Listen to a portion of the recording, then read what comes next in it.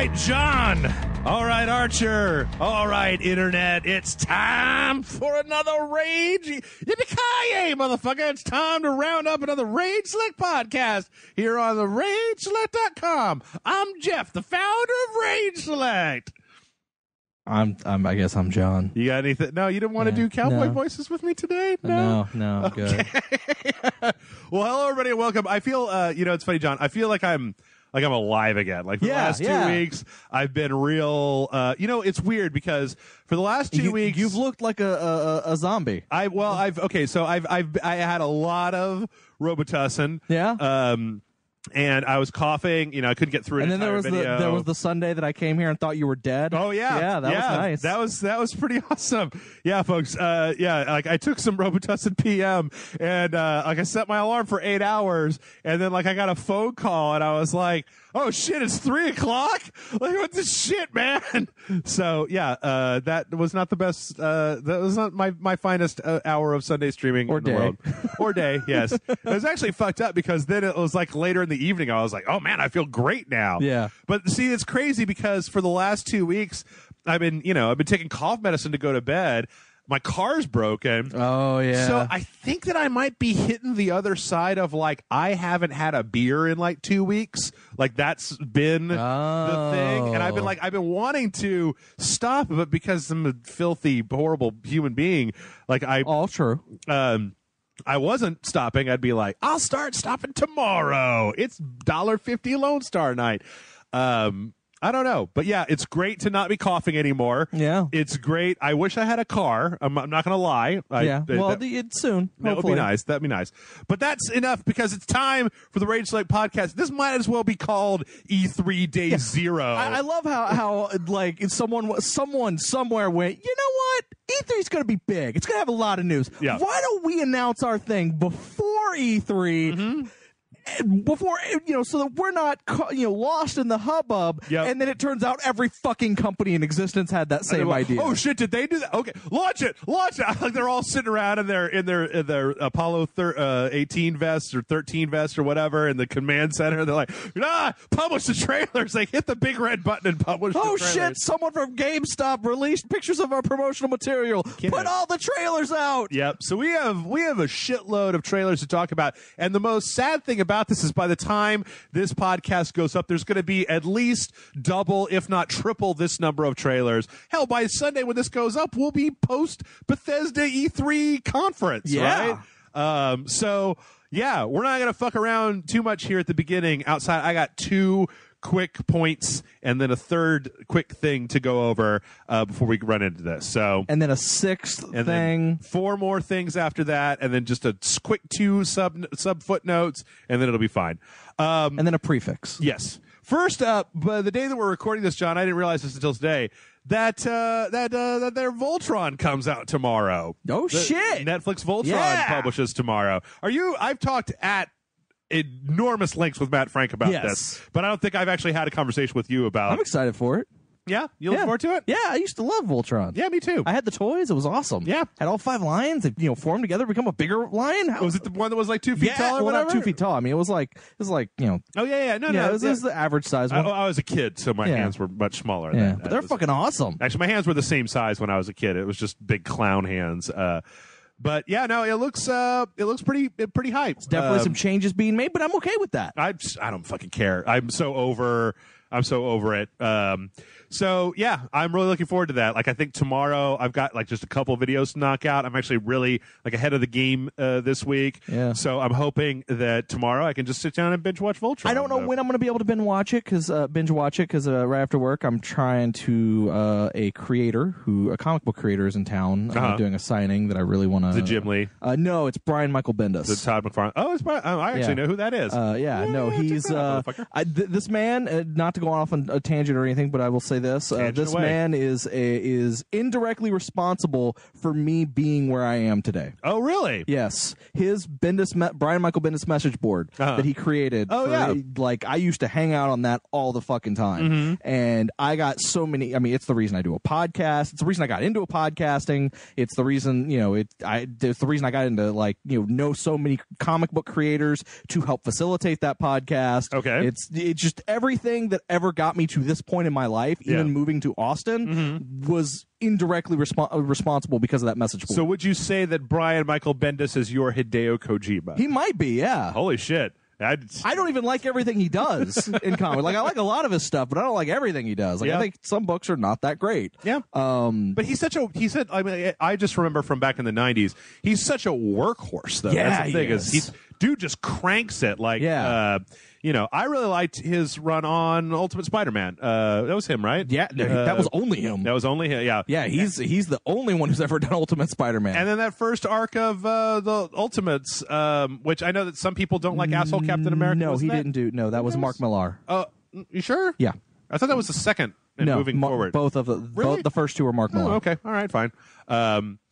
Anyway, I mean, I remember some of his stuff from back then. Did he do Daredevil? No, what was the one about Sleeper?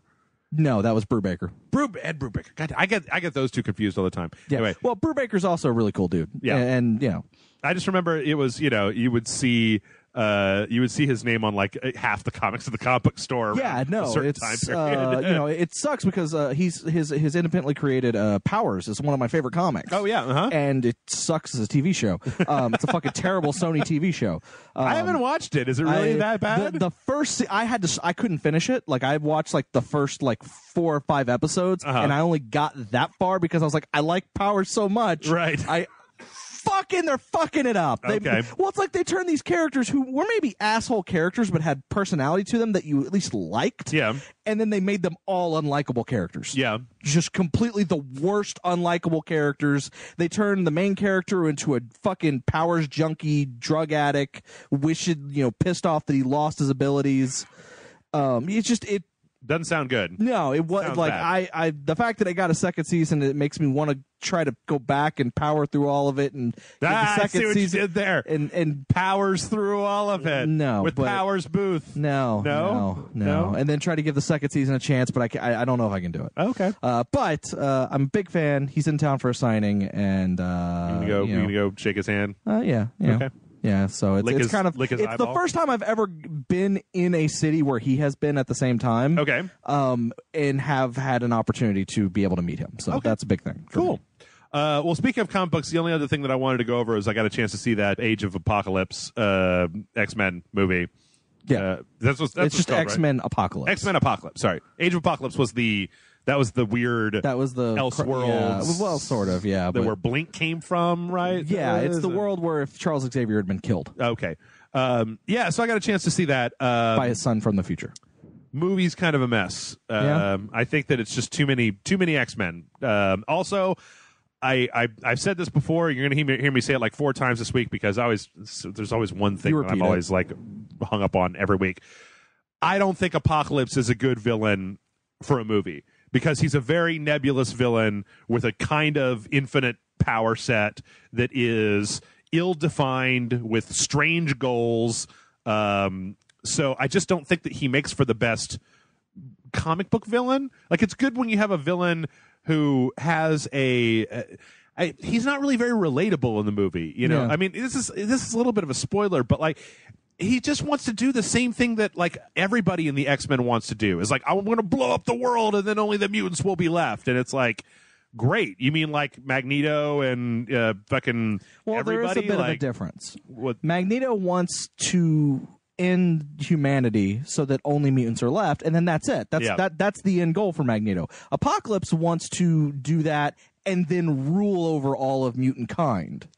It's the difference is negligible to the point where I think Apocalypse works way better, or I thought that he worked way better in the comics when you didn't know that much about him. Once they started actually fleshing out who he was, where he was from, and all that stuff. And the fact that he's the first mutant. Yeah, I feel like he got a lot less interesting than when he was just this shadowy figure that was actually manipulating other mutants to do stuff to kind of fuck. Because he showed up in X Factor originally to fuck with. That's where he first appeared. Fuck with the original team. Yeah. And I liked him better like that than I liked him in this movie. Plus, I feel like all of the non-X-Men mutants, people making a big deal about like Jubilee getting cut entirely from the movie. She's still in there a little bit, but like nobody gets a really good. Like I was just thinking back to when I saw Civil War and how like everybody in Civil War had their little like mini story arc, right? Like, you know, Spider-Man has a little mini story arc, Black Panther has a little mini story arc, even, you know, Winter Soldier had a little thing of his own, even the bad guy, you know, they had their own thing. Where it's just like in Age of Apocalypse, Psylocke just shows up and then she's henches for Apocalypse and then she just kind of runs away at the end, and it's like great.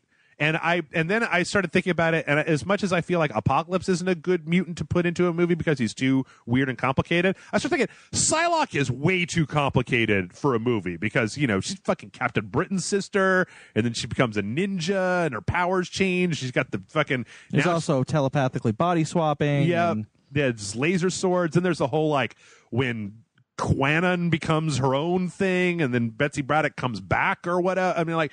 It's so comic book convoluted. That's why you just say she's a fucking ninja with a laser sword. Yeah, but the thing is that's not like it's this is one of the few times where my it didn't really bother me all that much, but it's not a laser sword. It's not. It's a psychic spear. Yeah, it's a psychic. Yeah, it's you don't psychic. like cut stuff with it. You plunge it into somebody's brain and fry them. You know, fry their brains out. Like, yeah, true. In the comic, it's like she, you know, at the beginning she just had that thing. It was like a triangle came out of her hand of pink energy. It was like, this is all my psychic power, and I'm going to plunge it in, and it's going to fry your brain, right? Yeah. And it made her more powerful than everybody, than, you know, a lot of the just like regular telepaths, because she get into this like focused attack. This movie, it's just laser swords. She just has fucking laser swords. And I can't really fault them for that because the movie already has like 3 telepaths in it, and the last thing they would need would be a whole other telepath for no reason. God knows.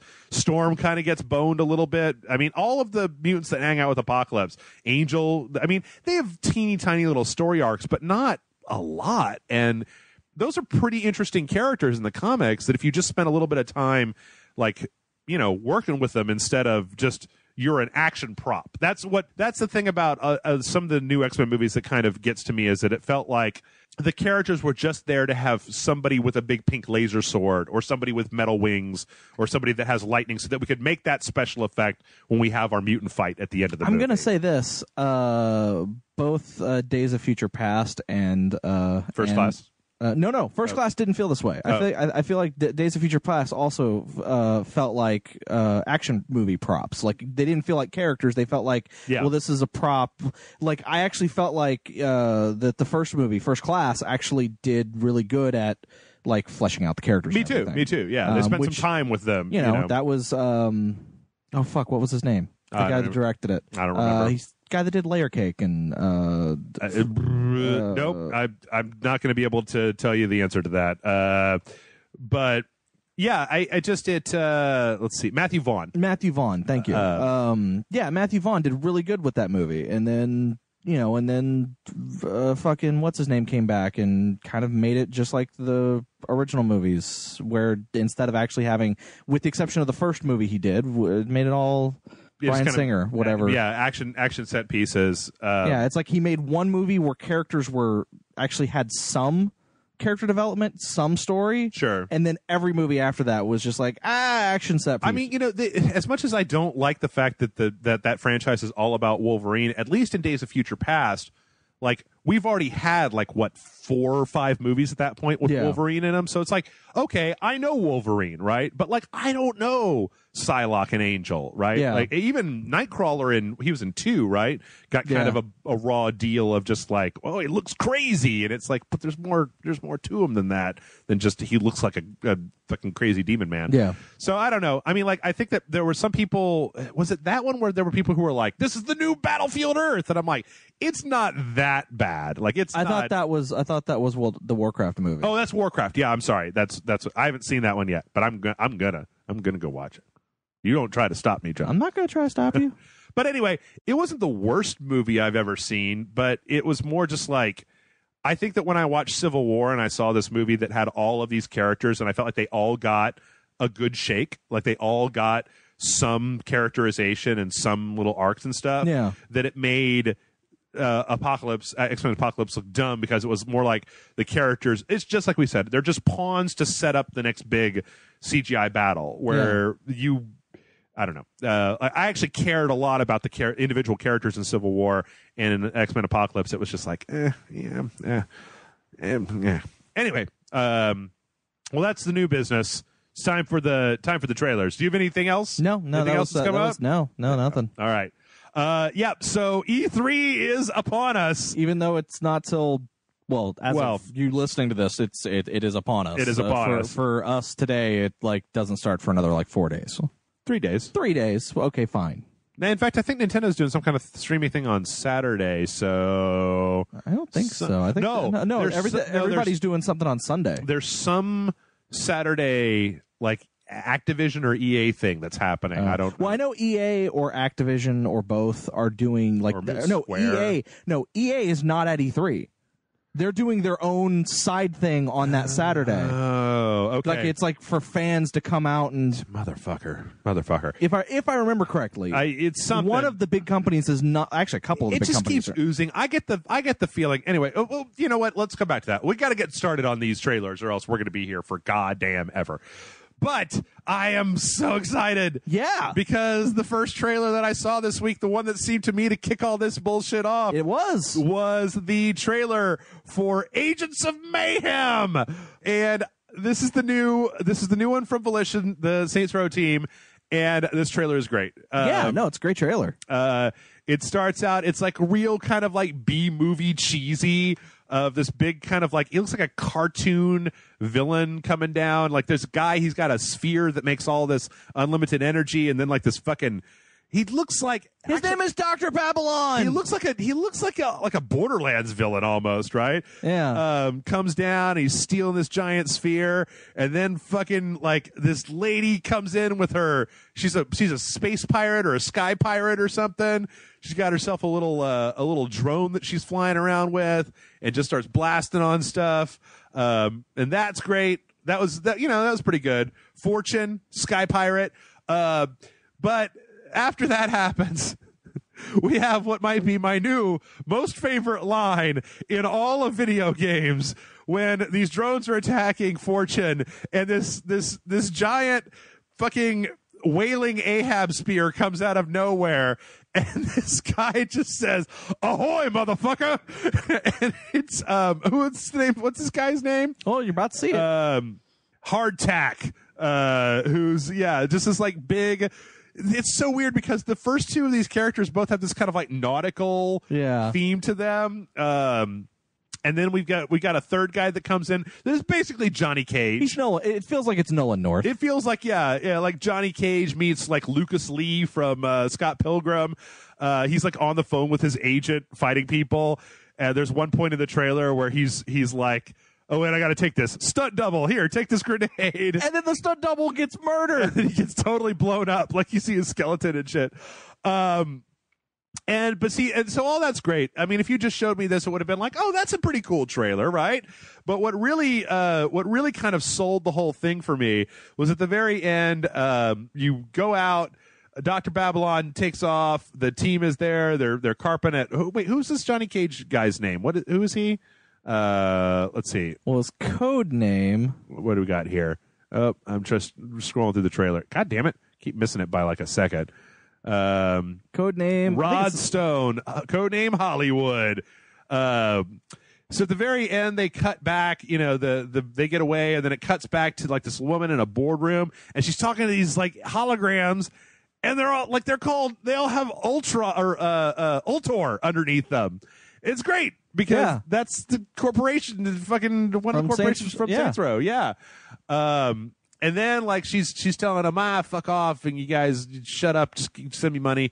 And then it turns around behind her, and there's this giant purple fleur-de-lis on the wall, and I'm like, yeah, fucking Third Street Saints in the future. Damn, man, I could not be more excited about this. What did you think? Yeah, I'm excited. I am all for it. And listen to the developer saying it is an open world game. That there is going to be some co-op ability that you can do with it, but it's a single player story, open world game. Yeah. Which I'm all fuck yeah. And the kind of from what it looks like, it feels like just from what I've been reading and the pictures and the screenshots and stuff I've been seeing of this game, is it feels like where Saints Row was a kind of a knockoff of GTA. This is going no, we're going after Crackdown now. Fuck that. That would be such a horrible coup if this game comes out before Crackdown 3, right? Yeah, Crackdown 3. And is better than Crackdown 3. Yeah. Like, that would be the worst for Microsoft. It's like, I feel like there's still, goddamn Microsoft, come on, put out some. That's one of the things about E3 that I'm really hoping. I'm really hoping that Microsoft gets up on that stage and is like, here are 25 fucking games that are coming out next between week, now and the first of next year. You know, because like, I swear every week I look at the release list and, man, there's just nothing. Anyway, I don't want to spend this entire time bitching about the Xbox One.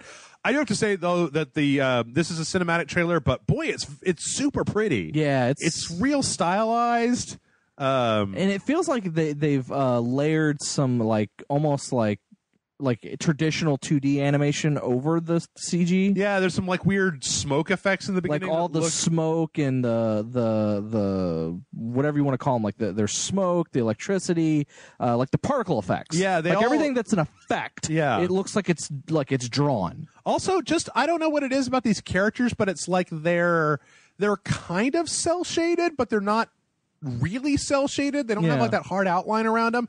They're just real clean, good styling. Like they kind of look like what they kind of remind me of is almost like if you had something like Battleborn or maybe even like Team Fortress 2, but then you had like a really good lighting and shader effects on top of that. Yeah. Instead of like trying to make it kind of able to run on any system. Like they've got just enough detail that just really goes to show the Deep Silver. I couldn't be more excited about this. Yeah, no, I'm excited. It's fucking incredible. Looks good, sounds good. I like what they're doing with it. I think it's going to have some kind of Saints Row. I guess the one question would be, it looks like in the screenshots that I wonder if these are the only 3 protagonists, if we're switching between them, or if you're going to have your own protagonist a la Saints Row. That's something I haven't. I think these characters are the playable characters. These three characters. Yeah. I don't think you're going to be able to make your own character in this game. Which kind of sucks because I want Loretta in this future. I want horrible, bug-eyed Loretta in the future of Agents of Mayhem. That was I put that one front and center because I don't know if you people at home are as excited, but I don't give a fuck because I'm super goddamn excited about this. I was happy. Yeah. All right. Next up, not as happy.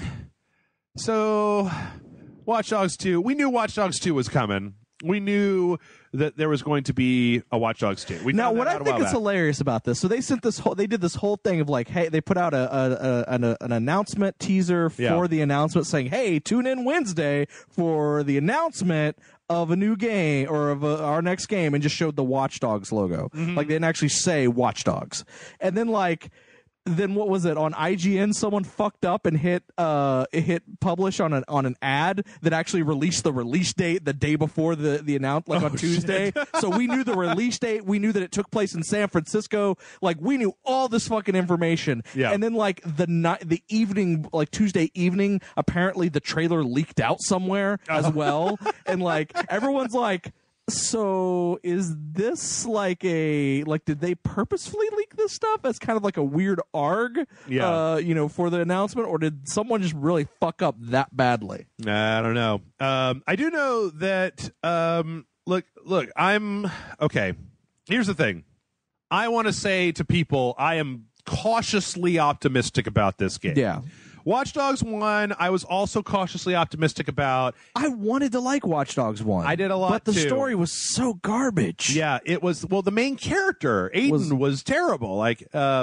But hopefully, first off, this trailer, God only knows that when the game comes out. Okay, here's the thing.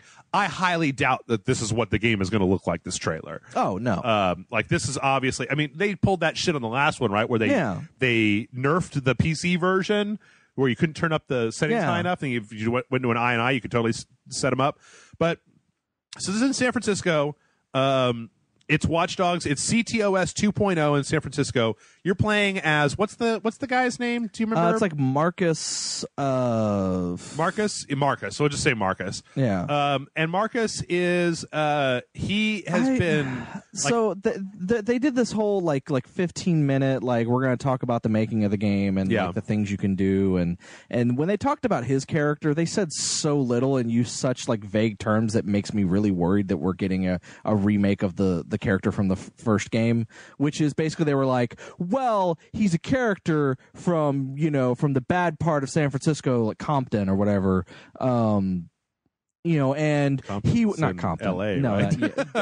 like I said, not. But it's like this character, he's super tech savvy and he can do all this parkour stuff, but he was blamed for a crime that he didn't commit, so he says down with the man and is joined up with DedSec, and it's like, please tell me that's not the full extent of his fucking story. Please tell me that there is more to his character than that, because that's all your fucking character was in the first game. Well, okay, so the you know what? I think that there's actually, because in the first game your character was trying to avenge the death of your sister's kid, your nephew, I guess. Or something like that, because they were trying to come after you because because you're a hacker. You're a hacker that went after them, but someone else went in and did the hack while you were trying to do it. So here's the biggest thing. All right, spoiler alert for Watch Dogs 1. The organization that you end up going up against is just the mob. Yeah. Like the final level is just, it's the old man who runs the mob, and you've got to hack his panic room and suffocate him or whatever. Okay, that was a bad payoff when you consider that the whole idea of CTOS running the entire city was a really interesting framework to tell a really interesting story about surveillance, privacy, hacking culture. Like, there's a lot of stuff that's actually really, really pertinent to our day and age. Like, you can make a really good story about those things, but instead it's just a mob revenge story. So I'm hoping that the framework of him being framed and having to join up with DedSec is going to be more about taking down CTOS or discovering like that they're doing something nefarious or blah, blah, blah, or at least having some conversations. But then when I watch this trailer, so much of the trailer is like parkour and party, and here's a 3D printer, and we just got 1 million followers. Which is 3D printed a metal gun. Which is like, no, that's not what this game should be about. This game should be about privacy and security and like on the grid versus off the grid and how much technology impacts our lives. And it's so frustrating to me because it's the perfect setup to have those conversations and not to have conversations about Roof Party USA, bro. Well, and they also, I mean, mind you, they did talk about some other stuff in the 15-minute thing where they talked about the reason they put I didn't actually watch that. The reason they put it in Silicon Valley is because they wanted to treat it as the technological Old West. There's so much technology coming in that just everyone is a fucking gunslinger with technology kind of thing, and that there's all these companies that are doing things that are not that are doing things with technology, some good, some bad, and you're kind of a technological gunslinger in the Old West, targeting the bad ones, kind of outlaw, targeting the bad guys, kind of thing. Which that's the kind of they kept using those terms, which is kind of interesting, I guess. But the other thing I thought was interesting, they basically said that you can play this. Their biggest goal with this game, which I don't know if this is a good thing or a bad thing, was to make the city so believable that you could not play the game and it would still feel like a real city.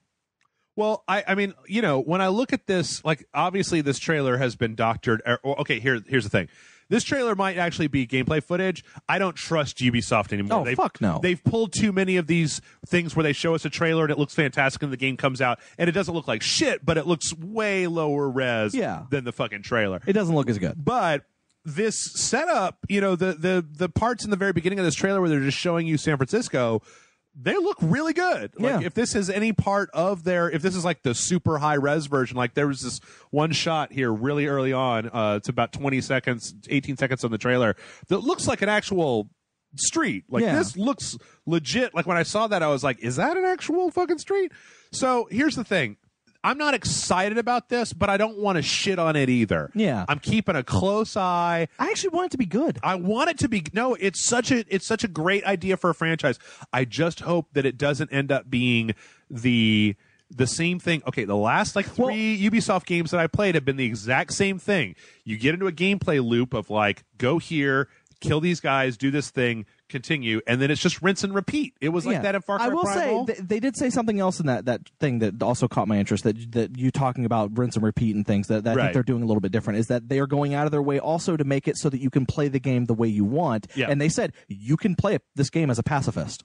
Okay. Like where you do not pick up a gun at all. Well, they also said what I thought was really interesting. 1, no towers. Good, Ubisoft. Thank you. 2, the entire map is going to be open from the jump. That you're not going to have to... you can literally just play the entire game like your character goes to an area, gets out his laptop, and sits behind a thing and hacks everything to complete the mission. Now, see, that would be great because that was where I felt that Watch Dogs 1 fell down in a lot of cases was you had this really interesting hacking infrastructure, but then you just used it as support for you're shooting people and his dumb nightstick that he was beating people with. And I also thought it was interesting, like instead of a nightstick, in this one he has a cue ball with a rope. Oh, really? Yeah, it's like an 8-ball with a rope, like he has attached to a rope. Oh, okay. I did like. I mean, there's a little scene in here that made me. It was kind of interesting where they were like, there was at least 2 shots I saw of them 3D printing like a gun. Yeah. His gun is 3D printed. And I think that if the idea, I was just thinking while I was talking about it, if there's a thing here where all the guns are wired up, like guns of the Patriot style, where you can hack the guns and make them non-functional. That could be really interesting. Like if you get up to a certain level of hacking, you can basically just, if you get into a situation and everybody's like freeze, and you're just like boop, and you're like all their guns are turned off. And then they did also say that how in the last game, like you would go to an area and only certain people's phones could be hacked. Right. Well, in this one, every phone can be hacked. And they are even saying that you can even do a thing that if you level your character up enough, you can actually do a thing where you hack multiple phones all at once. Mm-hmm. Like you can walk into an area and cause like 100 phones to start ringing just to cause a huge distraction so that you can do something. That's cool. Again, Watch Dogs was an interesting setup that was just, in my opinion, poorly executed with story and with some of the mechanics. So I will say one other feature they did show in the thing that I think was the cincher that makes it, I'm going to buy it. You can pet any dog. What? In the world. Like you can just walk up the dog and pet it. Oh, it's like you can just be like, "Oh, he's a good boy. You're a good boy. You're a good dog," and then just walk off. And then pet another dog. Only with CTOS. Only with CTOS 2.0 can you pet every dog. All right. Well, next up, another sequel. Injustice 2. I feel like they only released this trailer because of the leak. Oh, because of the GameStop leak. Oh, apparently to prepare for the announcement next week, they basically sent out a bunch of promotional material to GameStop, where basically anyone who pre-orders this game would get a free poster while supplies last. Mm-hmm. And when the GameStop employees got it, they all started sending pictures of them to the news outlets. Well, of course. So, and then the news outlets went, well, we can fucking talk about it. They're sending it to us. Injustice 2. This trailer is stupid, John. I don't like this trailer. You don't like the Bryan Cranston monologue? No, the Bryan Cranston monologue is all right. It's just like the whole point of this trailer is that everybody's got new cyber armor. That's the point of this trailer. Well, actually, I think, yes, it is, but I think what's interesting is I'm wondering if they're doing, I forget which Mortal Kombat it was, but, there was a Mortal Kombat where you could switch your fighting styles on the fly, and I'm wondering if maybe that's what this is. Yeah, is that instead of having you picking one of 3 styles at the beginning of the match, you actually can switch between them on the fly, and the armor is just one of those styles. That could be cool, and I don't want to make any judgments about, because I liked playing Injustice. I thought that it was a fun fighting game to play. It's just this particular trailer is all about bunch of the DC superheroes, and they're all just getting this armor all on top of them. And you got to ask yourself, why does Superman and Supergirl need armor? Exactly. Yeah, it makes sense for Batman, but why would the Flash need armor? The Flash's thing is being super fast. We don't know what the story. In all honesty, here's my theory, personal theory, based on absolutely nothing. Mm-hmm. I don't think this trailer is indicative of what we're going to see in the game. I think this trailer was just made to say, "Hey, we're making a fighting game. Here's superheroes fighting each other." Right. And then Bryan Cranston doing his monologue. A lot of people have assumed that Bryan Cranston's character is voicing Batman. I'm wondering if he's not voicing someone else. Mm-hmm. And I'm wondering, my big question is this the Injustice world, the world from the first game, where Superman is evil? Or is this a different world where maybe something else is going on? Yeah. And these are all different, this is another Earth, essentially. And my question is, could it be that this is Mongol in his fight world, and maybe Superman is not as super powered because he's not under a yellow sun. Okay. And all the superheroes are basically being forced to fight in this Mongol fight world, for whatever. And basically, the monologue, Bryan Cranston is actually playing Mongol or something. That'd be cool. I mean, I think that in all honesty, the trailer isn't as bad as all that. It's just for me between Batman versus Superman and the New 52 and like this, it's just like I'm so tired of dark DC. That's kind of where I'm at now. I agree with you. I agree with you 100%. But here's what I will say with that. I was really, really worried about the first Injustice. Yeah. Like I was like, holy fuck, they are ruining Superman. They did this terrible thing. They're just turning it dark for the sake of being dark. Fuck them. And then I got it. It's like, oh, it's a competent shooter. And then they actually fighting game. Not shooter, fighting game. Thank you. It's a competent fighter. Like it's a really good fighter. I really enjoy this game. This is really cool. And then the story was, oh, it's an alternate Earth. I still was a little annoyed that, Superman's the bad guy on that Earth because it's so fucking cliche and stupid at this point. Yep. That I would rather just them not ever do it. But it's like it was good enough that I will give them the benefit of the doubt. To make a good game that is interesting. And for all we know, it could be a thing where, again, the heroes of the bright and colorful heroes of the main DC universe go to this other world. And, kind of thing. Yep. It could be fine. NetherRealm so far has not done me dirty on a fighting game. Yeah. The only thing they did me dirty on in the first Injustice was that fucking Scorpion costume character being the part of the season pass for the DLC for Injustice. Don't fucking put your goddamn fucking Mortal Kombat characters in my DC game. Okay. Fuck you. Okay. I paid money for that fucking season pass. I got a goddamn fucking Mortal Kombat character. But you didn't have any problem with Alien and Predator in the Mortal Kombat universe. That came later. That was a second season pass. That didn't come with the initial one. Okay. I don't know. I don't know. Whatever. And they also, if I'm not mistaken, they told us what was in the season pass before we got it. Oh, yeah. For which they didn't do that with Injustice. Oh, okay. Yeah, I don't know. It seems all right. I don't know. I don't like what I'm seeing, but again, like you just said, so far, like I'm willing to give a lot of companies a lot of leeway as long as they haven't really disappointed me with video games. And NetherRealm has not done that. Yeah. So while I don't necessarily care for this, I'm not saying that I think Injustice 2 will be a bad game. I just thought that the whole conceit of that everybody's getting dumb power armor over their thing was kind of dumb. Yeah. So I will also say I was kind of disappointed that we're not getting a full console game version of the WWE Immortals mobile game because I was really hoping that's where they were going to go next. I would love that, dude. I would love if NetherRealm made a wrestling game. Yeah, I mean, like because it's essentially just a fighting game. Yeah, just with wrestling characters. Yeah, I fucking love that mobile game. The mobile game. I played that shit for like a year. Yeah, still play it every now and then. Yeah, it's fucking great. But yeah, no, I was really hoping we'd get an actual full console release with a story mode, just like Injustice and Mortal Kombat. E3 is still a ways away. I don't think it's ever going to happen. All right. Anyway, next up, we have Destiny: Rise of Iron. Which it was the one trailer that John said I didn't watch because I don't give no fucks about Destiny. I don't. I really That's like. Fine. I was literally. We played the what was it, the beta or whatever, and I was like, all right, I get it. I'm done. I'm out. See you later. This is. I mean, I think that this is a nice trailer. Bungie knows how to make a good trailer. Oh yeah, of course they do. You got this guy who's like the last of the House of Iron or something like that, and they've got this giant. Like this big scourge that's been locked away. This could be some meta thing from Destiny that I have no idea what it is. But basically, it looks like it's going to be a new area with some new enemies and some new gear, and the Fallen are there.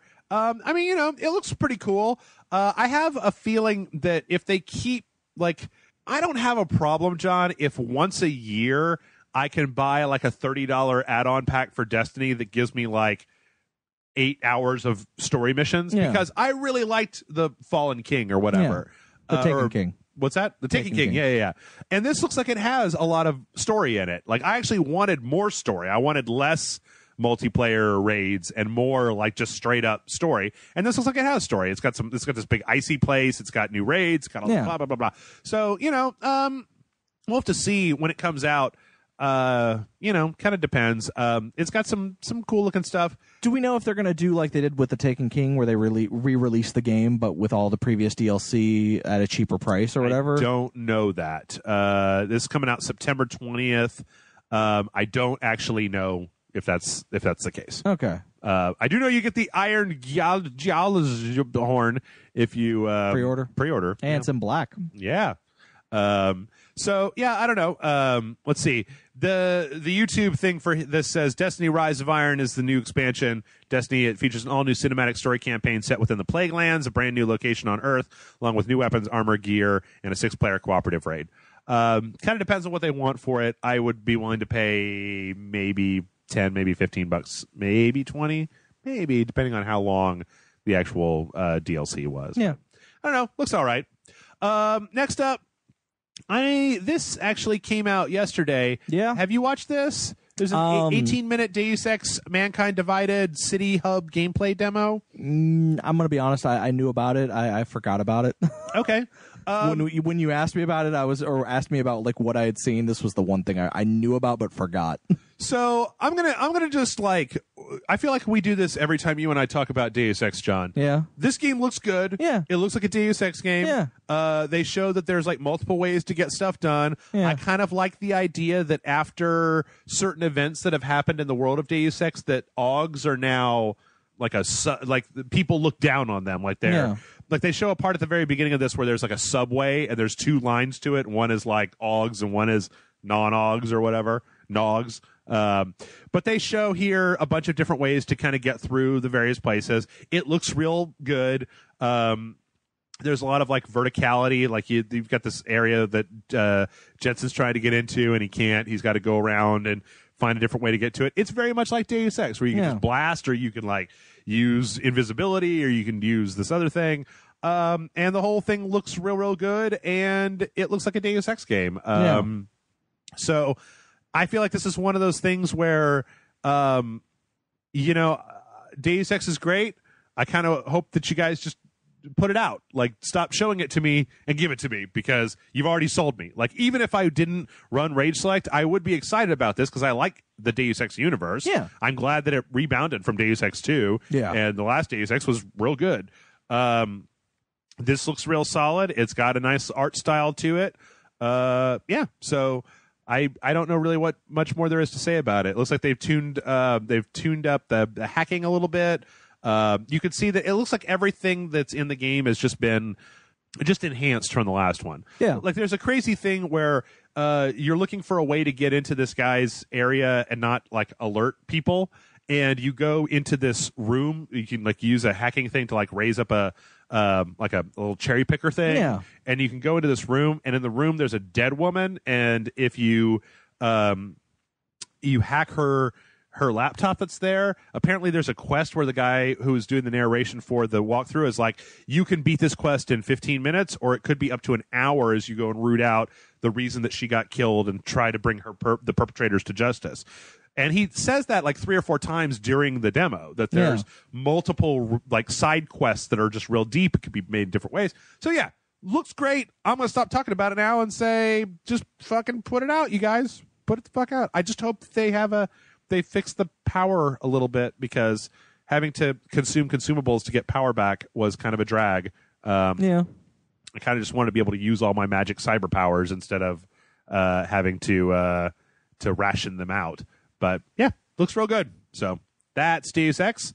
Next up on the list, there was also a second Deus Ex thing. Yeah. That was less interesting. Deus Ex Breach. Isn't this like a tablet or I don't mobile, think so. or...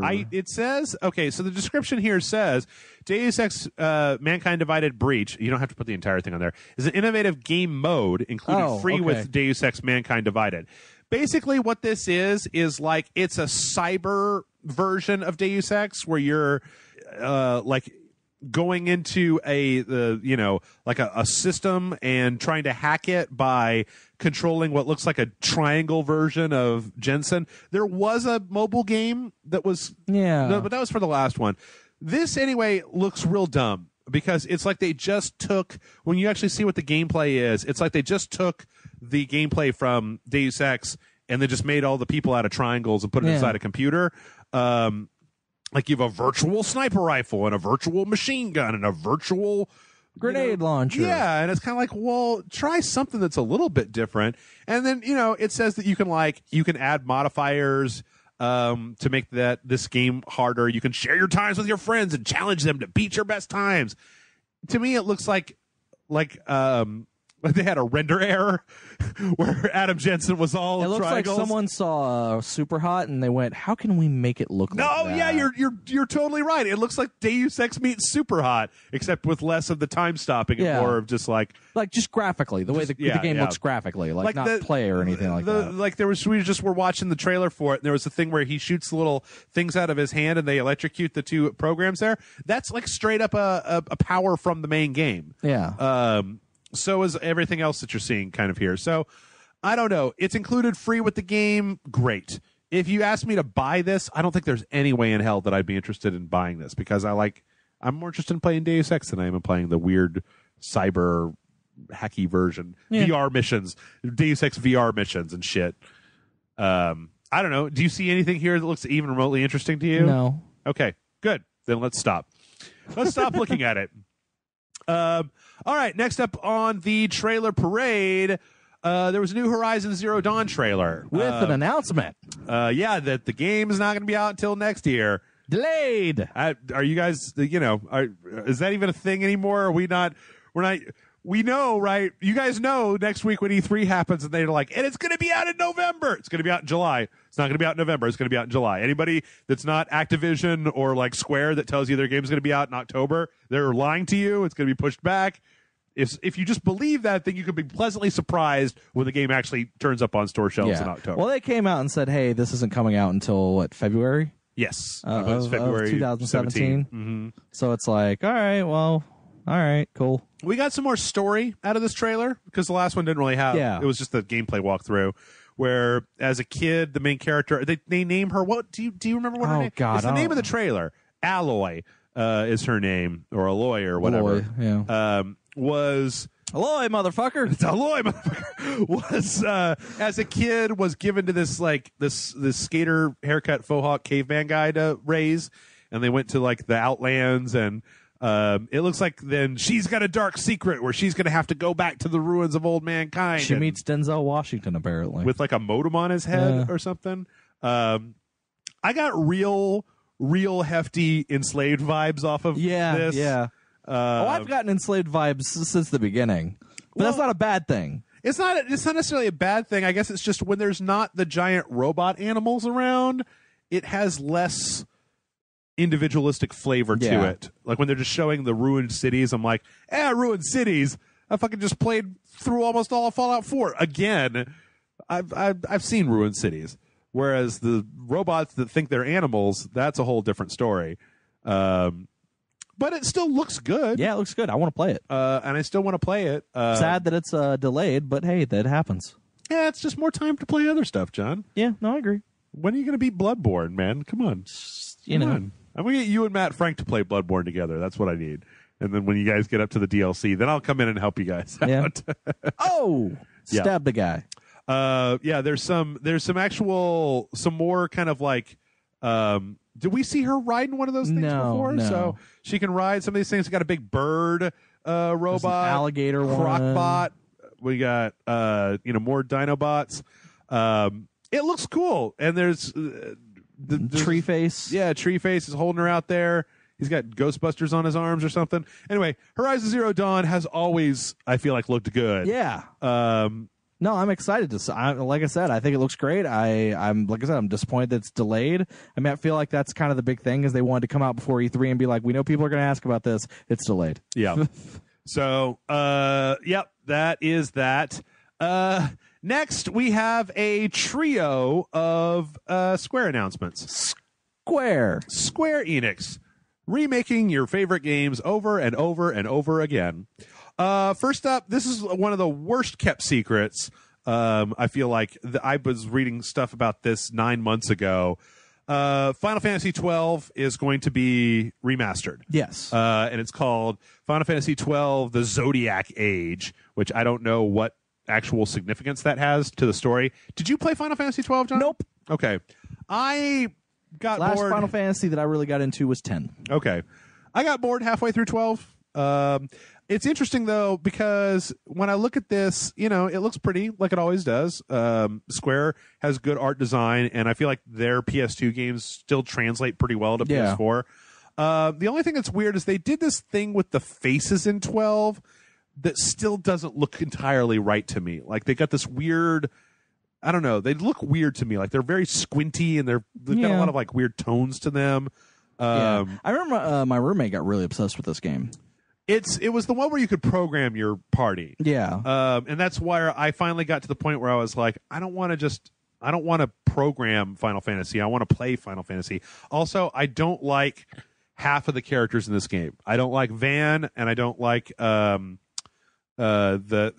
princess. I like Skyship guy and Fran. Those are my buddies. Yeah. But I don't know. It'll give me an opportunity to maybe go back and take a look at it. 12 is one of those ones that I've never beat. I just my biggest memory of this is walking into my roommate and saying, "So what you up to?" And he's like, "Playing Final Fantasy 12." And I'm like, "Oh, cool. You enjoying it?" Nope. And then like him getting up and walking away, and the game's still playing because you can program it or whatever. Sure. And he walks away, goes makes a sandwich, comes back, and then goes back to playing it. And I'm like, "So if you're not enjoying it, why are you still playing?" Because I have no fucking clue. He's like, I'm not playing it. It's playing itself. He goes, in all honesty, I need these trophies and and there's something that I want to do in this game, and I don't even know if I really want it, but I guess I'm gonna do it. So yeah. I don't know. It's one of the I feel like it's one of the weaker entries in the series that 12 and 13, 11, 12 and 13 really kind of fucked Square a little bit because 11 was the MMO, and 12 was this one that was kind of like, and they made such a big deal out of it because it was in the same universe as Tactics, and then 13, was the big hallway, so and 14, God, they haven't had a good one since 10? Yeah. And a lot of people don't like fucking 10 either. Yeah, a lot of people hated 10. Yeah. I like 10, though. I think 10's okay. It's all right. Titus is a wang, but of course. But he also doesn't exist. Yeah, he's a total asshole who's, oh, my dad turned into a monster. There's a reason he's a wang. Yeah. It's because of Blitzball. It's because everybody that plays Blitzball is a wang. Because he didn't exist. He was a figment of someone's imagination. Yeah. Spoilers. Yeah. Next, World of Final Fantasy. Do you remember this Yes, game? I do. Okay.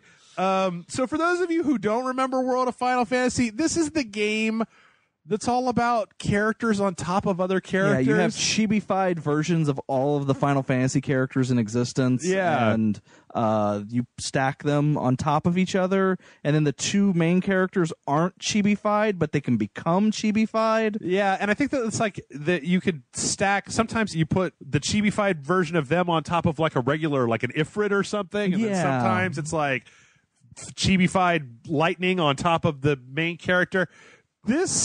It's weird. Trailer did very little for me. I was just like, it was just like, it's like fan service. It's just hardcore fan service, right? Is. Like, oh, look, it's a little cute cloud. I love cloud. Meow, meow, meow, meow. It's a chibi squall. It looks stupid. It looks kind of dumb to me. I mean, I don't know. Maybe it's going to be good. The other thing is that this particular trailer is so fucking full of exposition that I'm just like, and you can stack apparently 3 tall. You can stack a thing on the head of a thing on the head of another thing, and I'm like, is this really what you've come up with, Square? You know what? It could be fun. You don't know. No, it could totally be fun. It could come out and then there's fucking Titus. Chibi Titus, yeah. But no, you could totally play it and suddenly, boom, you're like, holy shit, this game's really fun. It's the best Final Fantasy game I've ever played in my life. I doubt that highly. I didn't say it was the best Final Fantasy game you ever played. I'm just saying it could be really good. It could be good. Just really weird. It's just there's something about mixing the chibi versions with the art style of the non-chibi stuff that really does. It looks very strange to me. Like they're not even really well animated. They got these big old dumb blockheads. Just put out fucking 15 already. Come on, you guys. September, man. I know, but come on, you guys. Come on. It'll probably get delayed. So yeah. Anyway, World of Final Fantasy, it's all right. which is more than I have to say about Kingdom Hearts HD 2.8 Final Prologue. What? Okay, I'll be honest. I missed this one. Okay. You know they've been putting out all the Kingdom Heartses, right, in HDs for PS4. This is the last one. This is Dream Drop Distance. Oh, okay. The 3DS game that's been made into it's HDified. The trailer doesn't look that bad. It's a little rough around the edges. Looks okay, but it's all right. Was that Jeff Bridges? Yeah, that was Tron. Oh, okay. This is officially the point where when I watch this trailer, I'm like, I have no fucking idea at all what is happening here. I don't think anyone knows what the fuck is going on in this game anymore. Oh, no. Somebody hit me up on Facebook and was like, this is amazing. And I'm like, really? Because I don't understand. Then also, they think they've done this with some of the other ones. It's Dream Drop Distance, and then it's another thing where they've made a movie out of something. Or there's another game that they're... Because I don't think that what we're looking at right now, this isn't Dream Drop Distance. This is something else. I actually had the Wikipedia page open, and then I closed it because I was tired of looking at it. But okay. So what do we got here? Aqua's battle with the Heartless in Kingdom Hearts Point 2, Birth by Sleep, a fragmentary passage, new HD gameplay from Dream Drop Distance, and new scenes from Kingdom Hearts X back cover that sheds light on the mysterious foretellers. So that wait, what was that one that we just looked at? So that's back cover is this one with the girl. I don't know what this is. I don't know. I mean, fuck it. I have no idea who this is. Why? I stopped understanding what Kingdom Hearts is about with 2? With 2. Yeah. And then this last thing here is just a movie. It's not even, and like, it's not just a movie. It also, everybody's got like these animal masks on, and there's no Disney at all in it. And it's like, this is the point where they've gone down the weird Heartless road so far that I do not understand what is happening in this universe anymore. At the end of the trailer, the guys are like, oh, man, we can't listen to the elders. We've got to get out of here before the war starts. I'm like, what war? What elders? Who are you? What the fuck is going on in here? I don't understand. I thought it was about Disney. I thought it was about Donald Duck and Cloud having a conversation. But it gets so convoluted that this is like the point where I don't even know what the fuck. So it doesn't look bad. And I'm sure if you're a fan of Kingdom Hearts, this is the last, like, as of this game, you can now own basically every single piece of Kingdom Hearts that's ever been out, right? On the PS4? On the PS4. Great. That sounds like it's awesome. And upcoming announcements for Kingdom Hearts 3 this winter. That bodes not well, right, in that trailer? No. This winter, as opposed to E3, as opposed to, like, new announcements for Kingdom Hearts 3 in 2 days. We're going to have a new trailer for you. Yeah, this winter. And in this winter, they'll be like, and Kingdom Hearts 3 is coming out 2018. Yep. Oh, don't say that. That just bummed out. You know, there was a bunch of people that were listening to this podcast, and when you said that, they all just went, "Aw, you're right, but damn, man, that's harsh." So yeah, I don't understand it. I'm not saying it's bad. I'm just saying that, like, Square has a tendency with some of these games to be like, look at all this stuff, and I'm like, I don't understand. I mean, are we at the point where Kingdom Hearts 3 could be released and the people playing it may not have actually been born when the first Kingdom Hearts came out? Well, obviously, yeah. I think so. Let's see. When did Kingdom Hearts first came out? Kingdom Hearts was originally released in 2002. Okay. So anybody that was born, let's say you're born the year Kingdom Hearts came out, you would be 14 right now. You'd be a fucking teenager. Yeah. And that's what I mean. Like, they're fucking teenagers. You'd be a tween. Yeah. Oh, Jesus Christ. Yep. Well, when did Kingdom Hearts 2 come out? Kingdom Hearts. No, when's Kingdom Hearts 2? Kingdom Hearts 2. Because that was not that far after. That was 2006 in Japan. Yeah, 2006 in North America. 2005 in Japan. So anybody that was born, they would be 10 right now. Yeah. It's been a decade since Kingdom Hearts 2 came out. And then they've just been putting out like fucking 3DS and mobile and, you know, GBA and all these fucking crazy games. Anyway, all right. And I think this might be the last trailer, but I know it's the one that John is most excited about. I am excited for this. Lego Dimensions is getting a shitload of content. Now, this is not like another a sequel. game. No. This is more add-on packs. Though there is a new type of add-on pack. Oh, really? Tell me about it. Which is basically it's the Ghostbusters set, and it is called a story, because the previous ones are level packs, are the most expensive. Oh, right, yeah. And now they're doing one that's called a level pack, or it's called a story pack, which is its own. It's essentially a base. It comes with Lego pieces that you can attach to the base for the game. The portal. The portal to actually change what the portal is. And then it's, from what I understand, it's a Lego game that is a retelling of the movie. Okay. The new one, the new movie, the new Lady Ghostbusters movie. Lady Ghostbusters movie. Yeah. So they're like, that's the big thing now, is that they've like, it's like a full on game. Like, instead of releasing a Lady Ghostbusters Lego game, they just basically said, here it is in Lego Dimensions. Well, let's see. Actually, yeah, here we go. So we have, let's see, September 27th, release of Ghostbusters Story Pack featuring the entirety of the movie. This features the first conversion kit for the toy pad, giving it a new look. Another featuring Fantastic Beasts and Where to Find Them. The new Harry Potter movie will be out later.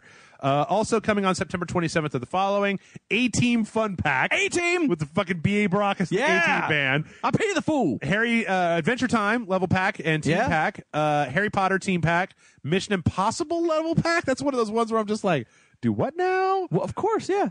Other properties being added this year include Beetlejuice, E.T., The Goonies, Gremlins, Knight Rider. I didn't even know that was in there. Yeah! Lego City Undercover, Powerpuff Girls, Teen Titans Go, and in the most crazy, Sonic the Goddamn Hedgehog. Yeah!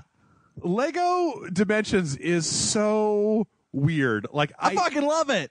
Did you play through all of it? Not all of it, no. Okay. I got, the problem is that you gave it to me. Yeah. At a point where there were like 6 other games out. Oh, yeah. And so like, I was like, I'll come back to this, because I have to deal with like toys, and I'll come back to this, and I'll come back to this. And I've gotten a few sets, to play with it, since then, but I haven't really, I really want to go buy all the other sets. Yeah. I still need to get all the Doctor Who sets and. Oh, yeah, because that wasn't even out, I don't think. When it wasn't. Played. But I am. But they're making it really hard to resist the urge to buy all these. Good on you, Lego, because you know what? Like that's a ton of content. That's a goddamn shitload of content. And like I said when we talked about Lego Dimensions originally, like the fact that so many of these franchises would never have any kind of video game tie-in unless it was part of this is crazy. Yeah. Knight Rider. Yeah. Who, fucking, well, I was going to say Sonic the Hedgehog, but that's not right. Yeah, that part at the end is pretty fun with Gollum reaching for the ring and then the one Sonic. Ring, and Sonic grabs it because he goes after gold rings. Yep, he's all about them rings, y'all. Lego Dimensions. I'm excited. I'm going to be broke. It's a bit much. It's too much. I'm going to be broke. All right, so that's all the trailers that we have, but we're going to zip down a bunch of the news stories because we are already over time. Oh, we're always over time. By about 5. No, we're not. We're not that bad. We're actually could be shooting for the 2-hour mark, okay? Microsoft is halting all the DVR development for the Xbox One. Sure. Which I think is interesting as a final note on the whole, so how did that TV thing work out for you? Okay, so I look at it like this. Yeah. I look at it as they went, okay, what don't you want? And people said, we don't really fucking care about your DVR feature. And they went, all right, cool. Now, there's a quote to The Verge where they said, after careful consideration, we've decided to put development of DVR for over-the-air TV on hold to focus our attention on launching new, higher fan-requested gaming experiences across Xbox One and Windows 10. Good. You need games, motherfucker. You need more games for the Xbox One. I know that, Overwatch and that stuff is out, but they need more console exclusives. Especially, I feel like it's a very dangerous time, John, because I'm willing to bet that on Monday, tomorrow, that they're going to come out and say, here's the new Xbox One. It's $400. And, you're really going to need a good reason for people to buy that. If both Sony and Microsoft come out with a new upgraded console for $400, you're going to need to give people a good reason to choose the Xbox One. It's going to be just like that. And I feel like the PS4 has built up a bigger back catalog of exclusives and stuff to get than the Xbox One has over the last, 2 years? Yeah. It's 2.5 years, 3 years, whatever. Yeah. So yeah, it's good that you guys are doing this, but it's like, I feel like they should have done this a year ago. Like, were there really people who were like, I'm going to get that Xbox One because so that I can DVR my favorite TV shows? I'm sure there were some people out there, but it feels like the vast majority of people already have their fucking TV on lockdown, right? Yeah. They've already got If there's one thing one feature I like about the DVR, or about the fact that they even approached the DVR thing, that I didn't know I wanted, and now that I have it, I would hate it if it's a thing that went away on future, like the re-release of the console or whatever. Yeah. Is that HDMI input on the back of it, and actually having the ability to like have my cable TV plugged in, so I don't have to turn off my fucking console. I just tell it, switch to TV, and and you know, I don't have to worry with button switches. Like, I fucking use that like crazy. Okay. And what's even cooler is, like, if I didn't have cable TV, I could just plug my PS4 up to it and just be playing my PS4 through my Xbox. Through your Xbox One? Yeah. Heresy! Like, you could totally do it. The Emperor demands your head. There will be no. What are you talking about? You're going to use the DVR functionality of your Xbox One as a pass-through for the PS4? I never thought about that. That's insane. And it's totally doable. Oh, I'm sure it is. No. Microsoft actually came out and said, yeah, no, you could do it. Like, there was like, we're not telling you to do it, but you could do it. Wow. That's because I remember last year at E3, someone asked them about it, and they were like, yeah, you could. Can you then use the DVR functionality to do game capture off of your PS4? No, because you can't use the DVR functionality on the Xbox One for the TV. Oh. Well, I mean, it didn't, because it doesn't use, that's not the DVR, like, it's just a pass-through. It's essentially, it doesn't, like, there's no actual DVR functionality. In the Xbox One? Yeah. Isn't there? That's what we're just talking about. Well, though, right? it's, no, it never got launched. You can't. I thought that I read reports when the Xbox One first launched that said that it was able to do that. That it was able, you could set up DVR and programming and all that stuff. No. So wait, it never actually got DVR functionality? No.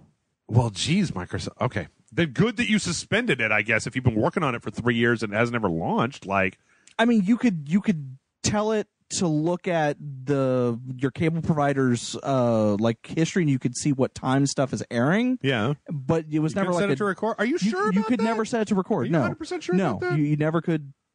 Again, it's halting the development of the DVR feature. Okay, it never actually had the DVR function. Well, so that was just a cable pass-through box was all it was? Yeah, as of right now. I mean, and what's funny is I actually use that a lot. That's disappointing. Anyway, speaking of disappointing things, no, I'm just kidding. Capcom is putting out, okay, so this is more of a thing. This story is just basically talking about kind of reiterating the pricing and the release date of the Street Fighter V story mode stuff. There's a little bit change to it, though. Oh, is there? Well, so if you remember correctly, okay, so first of all, everyone knew end of June we're supposed to be getting the update for Street Fighter V that comes with its cinematic story mode. Right. That's all the same. That's still coming at the end of the month. However, what they changed is originally you were going to have your fight money, which everyone can earn right now. And then they were going to launch their store with a Zenny currency that you could buy to actually buy actual items instead of using fight money. Okay. They have gotten rid of Zenny entirely. Oh, so and now use money. You just actually, it basically, when you say you want to buy it using real money, it just takes you to the PlayStation store. Good on is you. what they're going to do. And it's funny because originally they, like right now, you can play both Guile and Alex for free. Right now, because the store hadn't launched yet. And so since the store hadn't launched, because they hadn't gotten this anything worked out, right? They didn't have a way to sell people the characters, so they were like, it's free until the store launches at the end of June. Oh, and they're going to take it away? And then those characters get taken away. Oh, man. And then you have to either spend fight money or you buy them for real money. I think that Capcom has handled all of Street Fighter V poorly. Oh, I agree. Like launching it and then making us wait this long for story mode. That whole Zenny and fight money. I mostly just brought this up because I just want to reiterate to people listening and to the audience that, like, I think that Capcom should take a hit on this because I think that they treated the Street Fighter V launch like an early access launch. And I don't like it. I don't like the precedent set when companies can be like, well, we had a tournament, so we had to put out an unfinished game and then patch in the rest of the functionality later on. Like, not on my watch, buddy. That or at least I'll just wag my finger at you and say, if I'm not mistaken, I think some of the public like developers or speakers for the company have actually kind of come out and said, yeah, we kind of bungled that whole thing up. Yeah. We kind of maybe should have waited. Give us Guile for free then. Give us Guile for free. Like, don't make me spend my fight money. Well, because Guile is part of the season pass, so people have already bought him. If they bought the season pass, they've already bought him and all the characters. Well, so now you use the fight money to buy characters. You can use the fight money to buy levels and some costume packs, though there are some premium costumes that you will not be able to use to spend fight money on. You can only buy with real money. Now, wait a minute. I thought they said that you could buy everything with fight money. The premium costumes are all the pre-order bonuses. Oh, Jesus. So in other words, the only way you can get the pre-order bonuses is if you actually spend real money. Jesus. All right, let's fucking move on from here. Going back all the way to the beginning where we were talking about Ubisoft. Ubisoft has I didn't know this, but apparently the Division's been having a hell of a time with cheaters. Yeah. And Ubisoft has been trying to ban the cheaters, but now they have upped the ante where if you are caught doing some shady shit in the Division, first time permaban. Okay. Well, that's what you get for cheating. Well, yeah. I hope they're getting it under control. I think the last time that we had a story about this, I mean, there were some people who have talked about getting banned. That when people one of the arguments that people make is if you get banned for something you didn't do, if you get accidentally banned, right? But I feel like there should be an appeals process for that. Whereas, it should be fairly easy to be like, are you duping or doing something crazy? Get the fuck out of here. Because the Division, if it's going to, I haven't been back to the Division to see, there's apparently, I keep seeing all these YouTube videos of like some dude blogging from the Division or something but I'm all for it at this point. I'm like, you know what? The number of people, unless you have an epidemic of people getting permabanned for stuff that they didn't do. Yeah. I don't feel like giving fucking cheaters in online multiplayer games a second chance is worth it. Get them the fuck out of here. You can go play Counter-Strike with a bunch of hack bots turned on or whatever the fuck you're into, because it's just a shit move to fuck up other people's fun. Yeah. And go fuck yourself. Next up, The Sims this week has basically, they've got a new patch which has, this is more of like a PSA than anything else, that has basically unlocked a bunch of gender restrictions for clothing and like hairstyles and makeup. That's cool. Also like emotions, like the way that a character walks and stuff aren't divided by gender anymore. So you can do whatever you want to. That's actually really cool. Yeah. So, it was just a free thing. They talked about doing it. Apparently there was some restrictions before about like certain hairstyles or certain types of things that you couldn't put on certain characters depending on their gender. And now you can basically do whatever the fuck you want to. So, hey, good on you. This is one of those things where I'm like, who's it hurting? Yeah. Just let people I think that's do what great. they want to do. Let's see. Next, Remedy has talked about. I've got a kind of rumor report that Remedy is working on 2 games. Yes. One in conjunction with a third party, and one that is a brand new IP that they've been kicking around. And unfortunately, neither of those games are Alan Wake 2. Alan Wake 2. So, I did. I thought it was kind of interesting. I think it was partially they made the announcement because a bunch of people thought that they were going to be like making an announcement about something going on at E3, and they're like, no, we're still working on Quantum Break. Like we're still like working on it to iron out any patches or bugs or things like that for the PC version. Yeah, like we're still supporting that game. We've grown enough that we can separate into 2 teams now. One team is working with a third party that is not Microsoft, which I thought was the more interesting thing. That they actually did specify it is the third party that they're working off is not Microsoft. Okay. And this will be the first, since Max Payne? Alan Wake and Quantum Break were both Microsoft partnered games. Yeah. But so this is the first one that will not be partnered with Microsoft. Mm-hmm. They didn't say whether that game is a new IP or an existing IP. Mm-hmm. But they said that the other game that they're working on, that the second team is working on, that's currently still in the early development stages, is a completely new IP. Okay. And has no partners at the moment. Okay. Though it may get a partner at some point in the future. Did you ever end up finishing Quantum Break? No. Okay. I never ended up playing Quantum Break. It just kind of came in the middle of a time when I didn't hook into it. Yeah, I got stuck on that last level, and I got so pissed off that I was like, no, I'm moving on. It's good, though. I'll go back to it because it's really good. I would rather see Remedy make a new IP than another Alan Wake game. And they basically said they're not giving any more information other than that. They just wanted people to know that they knew word was going to get out that they're working on new projects. Right. The one that they're working on with a partner, they are waiting for that partner to make the decision on when to announce. Right. And they didn't want people to think they were working on another Alan Wake game. I like to think that it was like some Remedy employee on his lunch break goes over to pick up a copy of Mirror's Edge at GameStop, and he's just chatting with the guy at GameStop, and then he gets back to the office. He's like, "Oh fuck! I mentioned that we were working on games that I work at Remedy. Quick, release all the trailers immediately. Those GameStop fuckers won't stop for anything." Yeah. But they said they're not saying what the games are because they don't want to because they feel like with both Quantum Break and even Alan Wake to a degree, they released information about those games before those games were like too early when they were still in alpha. Yeah, before they even knew what those games were. Right. And then people were like, why did it take you 5 or 10 years to release this game that you were working on? Right. And then, yeah, it's definitely a balancing act about getting that information out there at the right time. Yeah. So.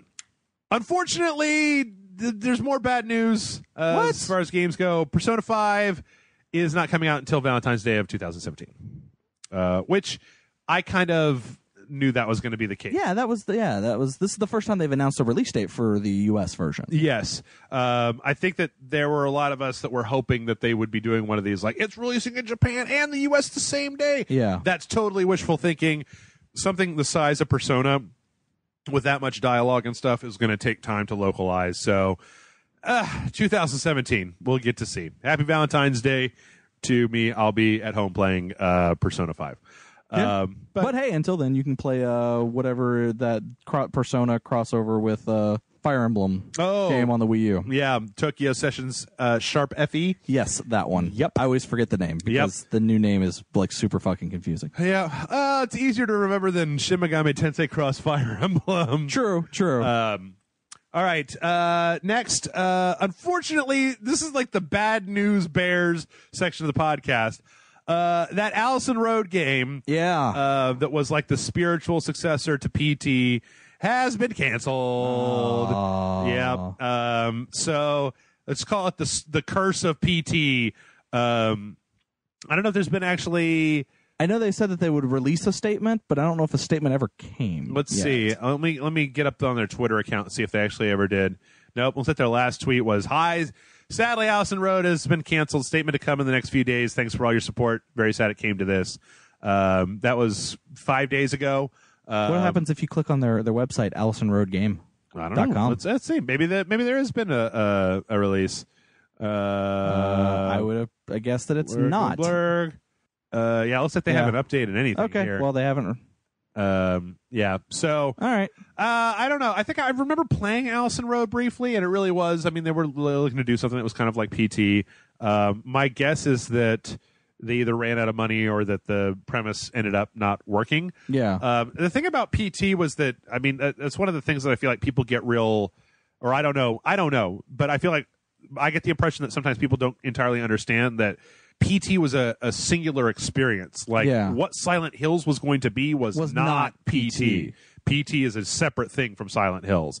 So trying to make something that's like PT maybe doesn't work quite right, because that isn't what that game was going to be. That was just a tech demo. Yeah. And it was a very clever tech demo, but it was also a very tight little gameplay loop that I don't know if you were going to expand that. Like, I don't know if PT would have worked if you were just in a house and not going through that hallway multiple times and seeing it change. Well, then it would have just been Gone Home. Right. But with actual horror. Right. And I feel like that's kind of what Allison Road was. At least I think I remember playing a demo for it, and it just didn't make that much of an impression on me. But then I'm not the target audience for this type of game. But anyway, pour one out for poor Allison Road, and listen to Jim Blossoms. All right, we got two more, and then we're done. This is a real weird story. I don't know if you saw this, John. I did. There is a game called Frontwire Galaxy in Turmoil that's being made. That's a remake of Star Wars Battlefront 3. What is it called again? Frontline Frontwire Studios is the name of the thing. It's called Galaxy in Turmoil. Yes. This is a full remake of Star Wars Battlefront 3. It's a free-to-play game. It'll be a free-to-play game. It's being made by a bunch of fans that want to make a kind of that want to take Star Wars Battlefront 3 because everybody loves Battlefront 3 so much and make it.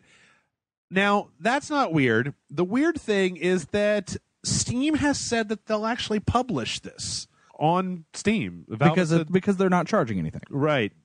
But it still seems like the sort of thing that you're gonna... I mean, this seems like the Metal Gear HD remake project. Yeah. Like, you're kidding, right? Because, like, I get the feeling that next week we're going to have a story about, Frontline Studios has canceled Galaxy in Turmoil because, I mean, they're straight up using... they've got Y-Wings and AT-ATs and stuff that is like, that is intellectual property of fucking Disney, right? Like, you can't just make a game with AT-ATs and stuff. I don't know, especially when you're saying like, oh, this is a remake of Battlefront 3. I just don't know. This is old footage, I think, that we're looking at right now, but it seems real strange to me. Like, I just... It seems real strange to everybody. Everyone's like, how is this not... I mean, it's one of those things where inevitably when this stuff happens, the company, quoting fingers, that's making it, or Mod Team or whatever, like, as soon as the developer finds out that they're doing it, or as soon as the IP holder finds out that they're doing it, they shut them down, right? Yeah. Now, I mean, the thing is that they've, if I'm not mistaken, and please correct me if I'm wrong, they're remaking all the assets themselves, right? Like, they're not like just taking the assets and up-resing them or anything like that. They're like remaking everything from scratch. Yeah. Oh, yeah. I mean, I would assume that'd be the only way that they could even remotely try to get in there. But it's like, at that point, my point is like, okay, why don't you make the same game, but change it so it's your own IP? It just seems like, I mean, call it Galaxy in Turmoil. Change the stormtroopers to be regular, like, space soldiers or something. Space soldiers. Yeah. Keep a guy with the laser sword, except maybe it's a laser axe, katana, laser. Or no, katana. maybe it's like a sword with a laser edge on it or something. Maybe change it up, everything up a little bit. Yeah, so that it's still the same game, but it's... I don't think, like, if I wanted to make a game even for free that was all Star Wars... Well, I guess, though, if they're not charging for it, I guess, but... Well, that's the thing, is that the Metal Gear remake guys were like, oh, we're not going to charge for this. It's going to be free, and it's... Yeah, I guess maybe Disney isn't as litigious as I think, because we also had that story a while back about the KOTOR remake in Unreal Engine 4 that somebody's making that hasn't been shut down yet, I don't think. So maybe Disney is like, well, if you don't charge for it, fuck it. We're gonna be less litigious about this. I don't know. If I was Disney, I would be more litigious about it because it just seems like somebody ripping off your copyright. Not that I don't want to see this come to fruition. It looks good, Yeah. Like, I'd like to play it, but it just seems like one of those fool's errands to me that couldn't possibly actually come all the way out. Yeah. No, I agree. I don't know. And last but not least, we got one more trailer. I saved one for the end. It Styx Shards of Darkness. Did you watch this trailer, John? No. Is this a sequel to the first Styx game? Well, that Styx game was actually a sequel to the Focus Interactive Men and Goblins or something like that, or Orcs and Goblins, where it was the big orc guy and then Styx. This trailer actually looks really good. The Styx as a thief has been contracted to steal like an artifact, and then he gets embroiled in a bunch of stuff, and it's a real hot trailer. Like, the graphics are of a higher fidelity than I remember the last Styx game being. It looks pretty cool. Yeah, it's got a very much a kind of a flavor of its own. I liked when we played on Sunday streaming. I liked the Styx game that we played. Yeah, no, I remember getting it for free as part of like PlayStation Plus. Mm-hmm. Yeah, so. I never actually played it, but that's cool. No, looks real good. Styx Shards of Darkness. That's a little hard to. You maybe would have want to, Styx something else, something that's not S again. Anyway, but it still looks good. I've got kind of a mat on for Focus Interactive and those guys because they do weird middleware games. What was that one that we looked at a while back that was like the sequel to the Mars project or whatever. Oh, there was like a weird Deus Ex on Mars. Yeah, it's like Technomancer. It's supposed to be coming out soon. Yep. So yeah, I don't know. Looks cool. Check out the trailer for it. Seems pretty stylish. And with that, we're going to go ahead and we're going to take a break. When we come back, we're going to read some emails. So stay tuned, and we will be back momentarily.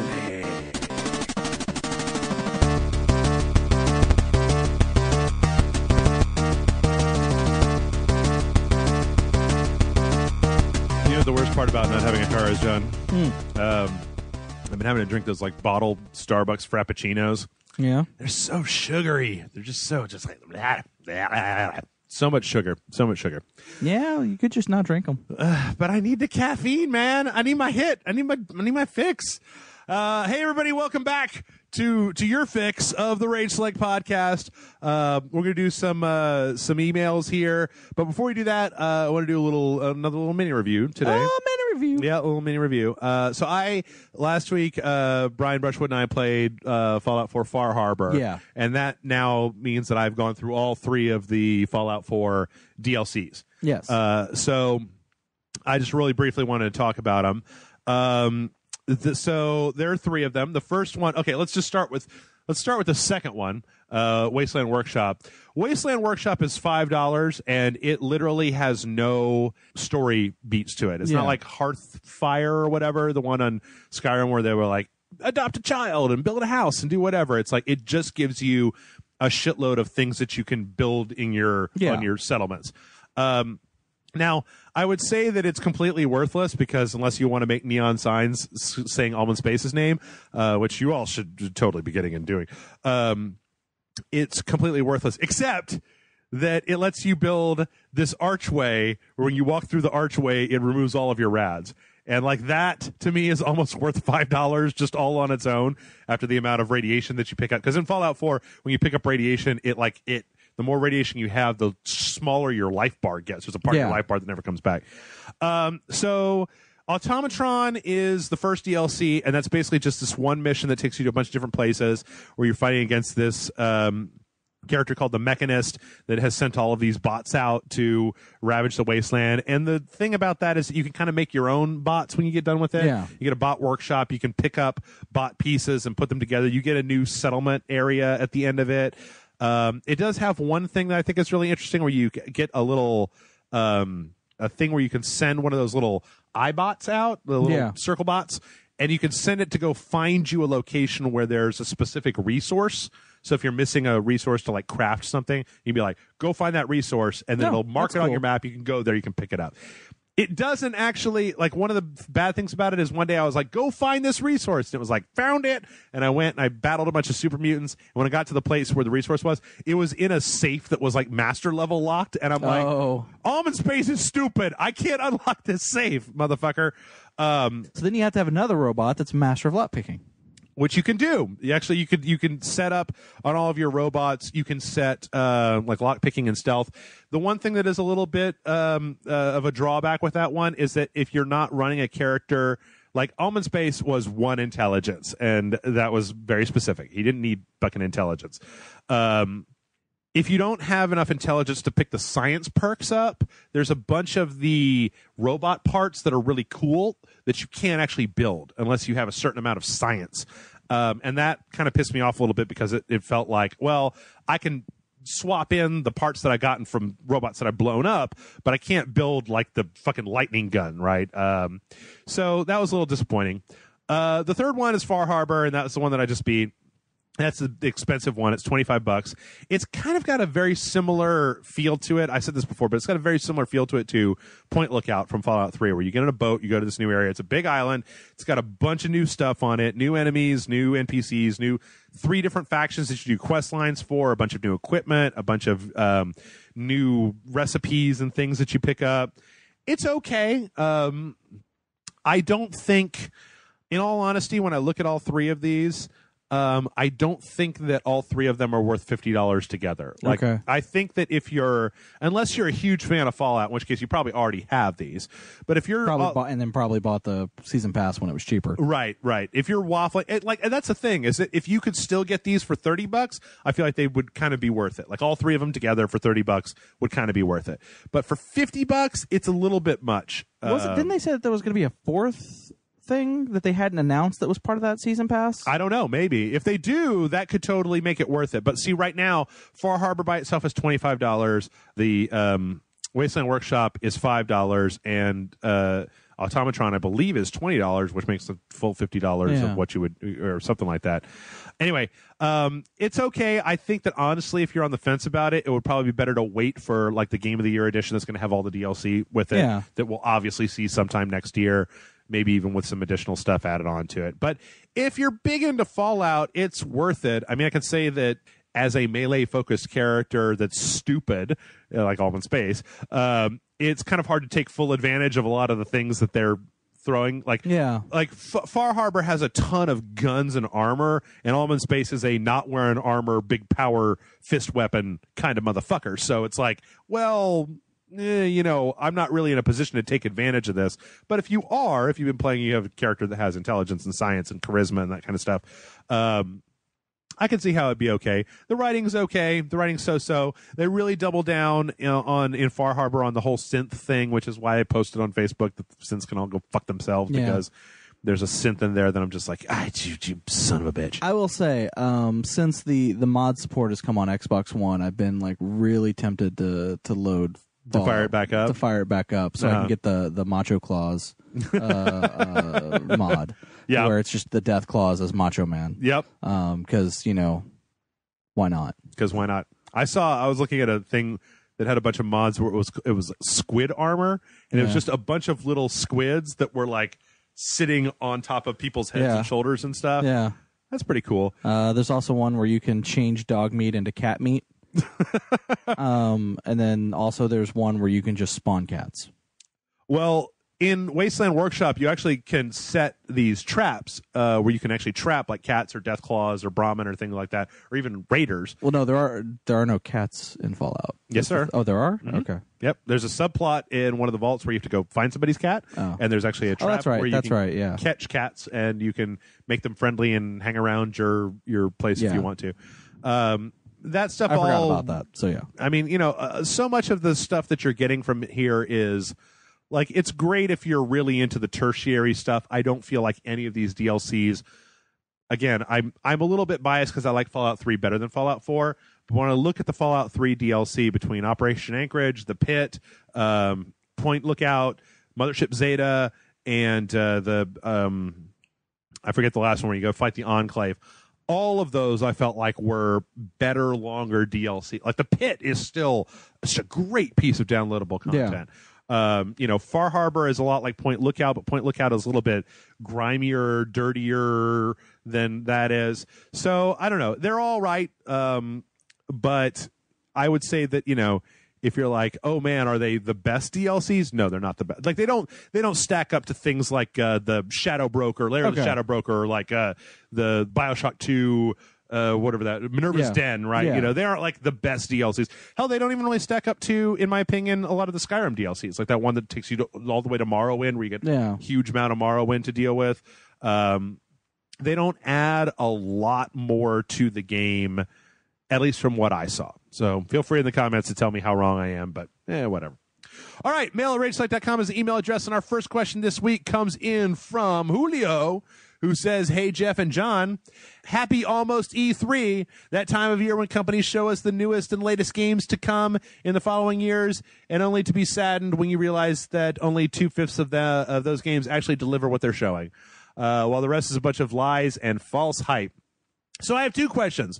First is, what are you most excited for at E3? What games are you hoping that show up and gets you hyped for? I'm personally interested in more info on Final Fantasy 15. It's been 7 years since Versus 13 was canceled, and it's been a year since 15 was announced. I can't wait anymore to be overjoyed or disappointed, man. Also, total weeaboo question, but what are some games that you are sad or confused that never got localized stateside? Yakuza 1 through 5 and the soon-to-be 0 got localized and translated, but for some reason the Yakuza 1 and 2 HD never did. I had to order it like a weeb and not understand anything that was going on. Anyway, thanks for answering my questions, Julio. I don't know that I actually have an answer for the localization thing. I don't know that I'm as tapped into games that never got brought over here. The Fire Pro, like a lot of the Fire Pro Wrestling games, or the Nintendo 64 wrestling games that were made by Eiki in Japan. Like those things are like the fucking best. Like they're like it's like a lot of people like to say, oh, WrestleMania 2000 or WWE No Mercy or WWF No Mercy were like the best, the pinnacle of wrestling games, and they've never topped that. It's like no, there's a Japanese wrestling game made same company, same engine, that has like 20 times the roster, and it's like the fucking best wrestling game ever. Cool. Like I really wish that got brought over. They got brought over. I guess I don't run into as many like previews for things that don't get brought over. Yeah. Most of the pool that I flop around in is the domestic release stuff anyway. I mean, the only other thing would be like I think there was one of the PSP Valkyrie Chronicle games that never got brought over stateside. Was it 3? Yeah, because 2 got released here. Yeah, 2 got released here, but I don't think 3 did. Okay. And I still wish that both of them would get an HD treatment and get brought over for like a console instead of the fucking handhelds. But there you go. Okay. And then as far as what we're looking forward to at E3, I feel like this is just going to be a question that keeps coming up. It always comes up. Truthfully, Agents of Mayhem, I already saw the trailer for that. I don't care. E3 doesn't exist to me. Like, go fuck yourself. I talked to Matt Frank about this, of saying that I forgot to talk about Dead Rising 4. The leak about the poster. Yeah. Dead Rising 4, I'm actually excited. I am really excited about Dead Rising 4. The things I've heard about it seems to there's a lot of mixed information because there's also been some leaked screenshots. But apparently Frank West may or may not be the main protagonist again. Oh, he's a war journalist. And there's also some theories that Dead Rising 4 is a reimagining of the first Dead Rising. Great. But that all the protagonists from all the previous games are in it. Mm-hmm. Like Chuck Green is there. And then the 2 characters from Dead Rising 3 are also there. Oh, cool. And that if you can play up to 4-player co-op, and basically the second player is Chuck Green, the third player is the dude from 3, and the fourth player is Daisy Maverick to me. Yeah, and then the fourth character is the Chuck's daughter, grown up daughter. Like there's also that was from the post Dead Rising 2 DLC? the really fucked up like Capcom like super mega also turbo remix edition. No, because they had pre-release Dead Rising 2 prequel demo on the Xbox 360, but then there was it Case West? Oh yeah, that was like the post launch, was it him and Chuck Green? Him and Chuck Green. Oh, okay. So it's him and Chuck Green. Well, and then also there was the for 3 there was the Super Turbo Remix whatever thing where you could actually play as all 4 of those characters. Right. So there's some theories that it may actually be a continuation, and it's actually all 4 of those characters going back to the town of Willamette, where the mall is. For some reason, they all 4 have to go back to that town, and it's not just the mall; it's the entire town. That would be cool. That'd be very cool. But like I said, there's too many mixed up information. Like I want actual solid information. Yeah. I want to know what it is because I love me some Dead Rising. I'm trying to look through. This is actually just a list of stuff that's actually like kind of been confirmed. Oh, there was actually a brief trailer that I didn't put into the mix today of another Mafia 3 trailer. I didn't know there was. Yeah, I didn't see that. It's like a teaser for the trailer, or the teaser for the E3 trailer. Okay.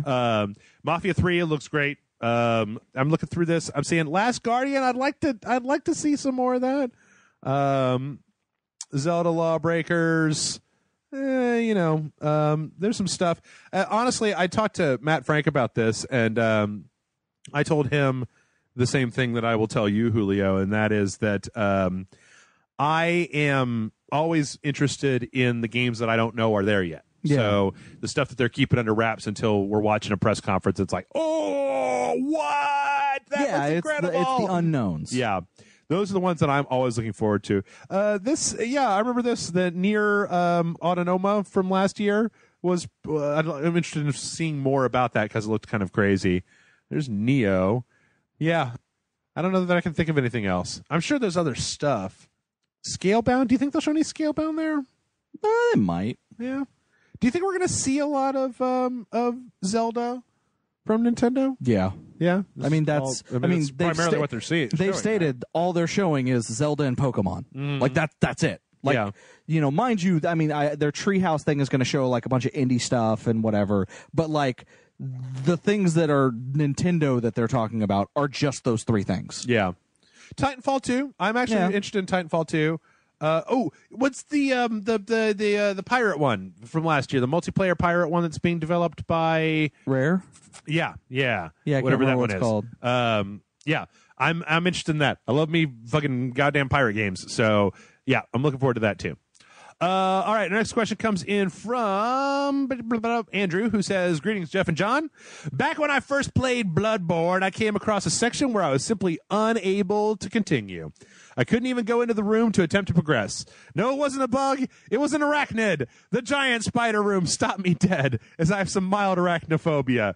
For the most part, I can handle the smaller ones. I squirm and hate every second of it, but I can fight them. When I reached the giant spider room, I just froze, said, fuck, and just stood there for maybe 5 to 10 minutes while I built up the confidence. Eventually, I ran into the room, and as soon as they all started coming down, I went, nope, and backed out as fast as I could. I lured the smaller ones out so I could deal with them alone. Now, I'm not sure if you've used that tactic, but if you do, when the giant spider gets right at the door and stares at you until you get within range, its whole head fills the door and it just stares. I literally put my character in camera facing the wall because if the character could still see it, it would freak me out more. I essentially stayed like this for over an hour while I waited for someone to answer my co-op bell and kill this thing for me. I thought that I wouldn't be able to finish the game. Eventually, a glorious white knight came to my rescue and I showered him with bows. Now, though, I'm worried that I won't be able to play through the game in the future once the player base drops off. So my question is, what type of enemy would you remove from a game or games if you could, whether they be annoying, overused, freaky, etc.? Thanks, Andrew. That spider room still fucking Bloodborne spiders are the worst. Yeah, they are. That room is fucking, you just like look at it and you're like, fuck you, Miyazaki. Just go fuck yourself with this bullshit. Yeah. Ugh, gross. So what do you think, John? What type of enemy would you remove from a game? Annoying, overused, freaky, etc. I don't think I'd remove. I can't think of any. Yeah. Enemies like I don't like it when games put invincible enemies in. Yeah, I guess. It's funny because I was talking.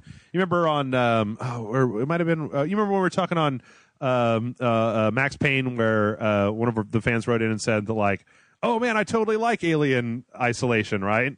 Yeah. And then they actually came back and commented. They were like, "Oh no, now I see what you're doing. Fuck that Alien." I remember also very much the Resident Evil 4 regenerator enemies. Really pain in the ass until you get the scope where you can see where the points are that you have to shoot them to actually kill them off full dead. I can honestly say that it's not an enemy, but every time I'm playing a game and there's a swamp, I'm like, oh, Jesus. I don't know what it is, John. I don't like swamps. I don't like the swamp level in any game. I like the forest. I like the city. I like the tundra, the desert, whatever. I don't like the swamps. What about just general gameplay mechanics? Do you think of anything that comes to mind that you're not a big fan of? I mean, we all hate lockpicking. I was so glad when I went back to play The Witcher 3, I realized about 10 hours in that I was like, oh man, this game doesn't have any lockpicking in it. That's fucking great. Unfortunately, I was doing pretty good on Witcher 3, and then Fallout 4, I had to get Almond Space ready to play Fallout 4, and so I kind of just was like, oh right, I enjoy playing Fallout 4 way more. Yeah. I'm not a big fan of any kind of time limit either. I don't like to feel rushed in my video games. So I think it's one of the reasons why the original, what's that?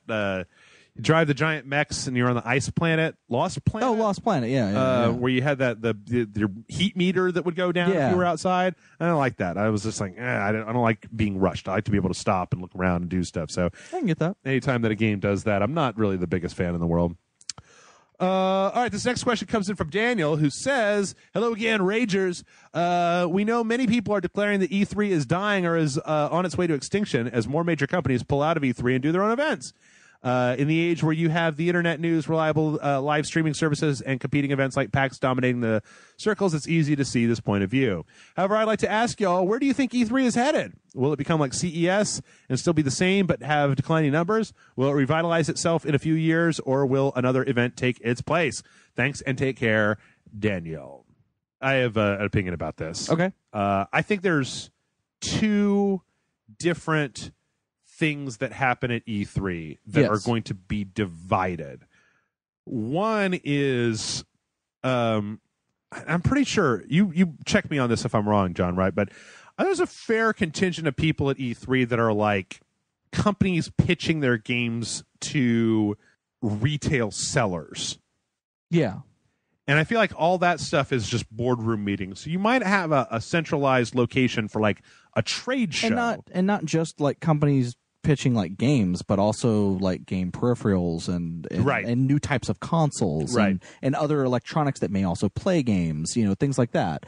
Like so I feel like a lot of that stuff is happening, upstairs at the convention center behind in the meeting rooms, right? So I almost feel like you could envision a future where E3 breaks those two things in half. Like you have what they tried to turn E3 into, which was the like invite only. We're just talking to upper tier muckety mucks. Yeah. And then like have the other side. Like I think I've said this before, but I would like to see the other half of E3 become something like South by Southwest, like a week-long multi-location gaming expo type of thing that's not all in the convention center. Yeah. I honestly, though, feel that, like, Nintendo's already, I feel like they started this, right, by basically going, like, we're just going to have a Nintendo Direct. We're not going to pay for the fucking bullshit because we live in an age where you're going to actually reach more people with your stream. You're going to reach more people with your stream, and you don't have to rely on journalists to tape that stream and then put it up on the internet, right? Yeah. So I already feel like the big companies are going to branch out, and it's just, well, we already know they're already doing their own thing, right? They're already doing their own independent stuff. They're already halfway there. I just feel like it's going to take somebody to look at the amount of money that they spend on making these booths at E3 and go, we could do like 4 individual fan events all year long for the cost that it takes us to do this one dumb thing in LA where all the journalists have to come in and it's a shit ton of money and there's all these like parties and stuff. Yeah. We could have like a whole Sony 3-day long event. And I mean, and if you actually look at it, I mean, Sony already has the Sony Experience Expo or whatever it is. They also have their little Sony thing that happens before E3. Yeah. Same with Microsoft. They have their little Microsoft thing that happens before E3. Is it a press conference? Not really press conference, but it's kind of like a thing where like they actually did have a thing where they invited a bunch of people out to look at Windows 10 and a bunch of stuff, in San Francisco. Yeah. A bunch of stuff. Like they kind of have like their own, everyone kind of already has their own little individual events. Sure. And I think I do think you're gonna see a lot of companies having more. I mean, if you really want to talk about it, Blizzard was the first to do it. Mm-hmm. They basically went, fuck it, we're having BlizzCon, fuck E3. We'll do our own announcements there. Quake World too. You're right. Probably Quake first, World. but yeah, Quake World, BlizzCon. You're going to start seeing. I think you're going to start seeing more of that stuff become more predominant. Yeah. Well, hell, there was a story I dumped this week that was that Activision is bringing back their thing where you could buy their Call of Duty event where you can buy your way in. They have tournaments. They show you the new games and blah, blah, blah. It just feels like the money that they're spending at E3 would be better spent. Like it used to be a big thing, and it's still a big thing. But look at where we are. We're like 3 days out from E3, and we already had. There were years of E3 where what we just covered could have been like all the big announcements back in the old days, right? You're probably better off while people are getting hyped up for E3 just putting out your announcement. So I don't know. I get the feeling I don't know how much it actually costs them, and I don't know how much, like if the city of LA gives them like tax breaks or gives the game companies any kind of break because they're bringing in, because you know what, you know how much it costs to get a fucking hotel room in downtown LA for a week? It's fucking expensive. Yeah, I've never tried because of that. It's terrifically expensive. So like they're bringing in a shitload of money for all these people to spend a week there. And I'm thinking that most of those people, I mean, you know, last year and the year before we did E3 from Austin, right? Yeah. I mean, just you and I sit down, do 5 huge ass podcasts, right? Yeah. I forgot we're gonna have to do 5 huge ass podcasts. Yeah, I gotta remind. Damn it. Oh, next week. Yeah. But anyway, I just feel like it's less cost effective now than it ever has been because you can reach more people with a YouTube video than you can, you know, going to E3. So I'd like to see it become more open to the public like PAX is, where they just rent a thing out and they're like, the fans, the word of mouth we're going to get off of fans that we let in is going to be better than any, you know, standing up on stage doing that really stilted, you know, Well, there was that one year that they did let fans into E3, didn't they? Oh, I think you can always buy a pass to E3 if you want to. Yeah. They're like $500 a pop. And this year they're letting a certain amount of fans in as well. You know, there's always been a contingency of people in there, which in some ways is actually detrimental to the experience because, you know, when I went there, you don't want to have to stand in line. You don't want to have to spend. Okay, the first time that I went to E3, I spent half of the first day of E3 in line to play the Wii U. Yeah. And I lined up before they opened the doors. It was just like exhibitor badge people that had lined up to do that shit. And I stood in line like for 4 hours waiting to play the Wii U. That was a totally terrible waste of time. That was a huge waste of time and effort. And then when they got up to the front, they showed me a bunch of games, none of which actually came out. Like there was one that was like a pirate ship. There was one that was like a Zelda thing. And, you know, I don't think any of those things actually ever made it to release. But I feel like they could do a lot better by just having their own thing. I don't know. You know, okay. Does Microsoft be better coming renting out the Austin Convention Center and just setting up rows and rows and rows of Halo and be like, come play Halo, come on in, then tell your friends about it. Let's see. This next question comes in from Mike. Mike says, hey, Sexy Jeff and Sexy John. My name is Mike, and I've been listening and watching for several years. I listen to you guys while I work, clean, cook, and do the shopping. Anyway, I heard that your Patreon pledges were dipping, so I raised mine to help out Jeff as much as I can. Thank you very much. My only question would be, do you have any more stories about the gym or dating that I can hear? I loved listening to your gym story about jumping into a high chlorine-filled pool and burning your skin off. Thanks for always being yourselves. Sincerely, Mike from Canada. I don't have any gym stories. Give me good dating stories? No. No? No. Son of a bitch. I am the wrong person for this email because I don't go to the gym, first of all. Second of all, my dating experience is like been like 3 people my entire life. Okay. And they were actually very pleasant dates, all of them. They were all good dates? Yeah. So, I mean, it's, you know. Yeah. I can't really... You know. I don't know how funny this is, but I don't know. It'll maybe give people a little bit of a little insight into Jeff's dating career. But back in the day, we're talking 6-7 years ago, I was doing the Match.com thing. It wasn't going very well. Online dating is just a hellish nightmare. But I went on a date with this woman, and we went to there's a place down on South Congress here in Austin, Texas, called the Continental Club. You've ever been to the Continental Club? I think I've been there once. Yeah, it's right by Amy's and Zen and stuff like that. Oh, yeah. I used to go there all the time, but they actually opened a bar upstairs from it called the Continental Gallery, where it's just a big long hallway, and it's nice. It's all decked out. They usually have art on the walls. They got one tiny little bar, and then they've got like a stage on one side where they play jazz. It's actually a really cool place. You know, muted lights, and you get some cocktails, and you sit on these couches, talk to person. So I'd gone there with a friend of mine, and I was like, oh, this would be the perfect place to take a date. So I actually I went with this girl, and we went to Waro's, which is just a couple, across the street and half a block up. And we had Mexican food, and it was very jittery. And then I was like, well, you want to go get a drink? She was like, yeah, sure. So we went up, and we had a couple of drinks, and I had to park my car down these back roads, like over in that. Okay. Because this was before they converted all of Congress.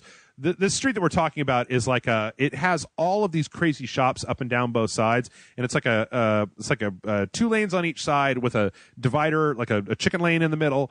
And it used to be that the sides were like sidewalks, but at some point they put a bunch of parking spaces in where you have to like you park and then you have to back out into traffic. It's horrible. But anyway, at the time there were no parking spaces, so I just had to go down the street and park in. I parked like a few blocks away and then walked out there. So anyway, I'm there with this girl. I don't even remember her name at this point. We're having a good time. Everything was good. I was like, hey man, this Match.com thing, maybe it'll work out. Like this girl, we're getting along. We had a nice dinner. We're having some drinks. We'll listen to some jazz music. It's kind of cool. I didn't think anything was going to happen. But anyway, we're having a good time. And at the end of the night, we walked out. It's like, hey, I had a really good time. Oh, I had a really good time too. It's like, oh, do you want to maybe do something next week? And she was like, oh yeah. Let's do something next week. And I don't know, that could have been total bullshit. It could have just been that she was like, yes, get away from me, fucker. Like, go somewhere else. But I was getting ready to walk back to my car, and she's like, well, I'm parked right here. Do you want to ride to your car?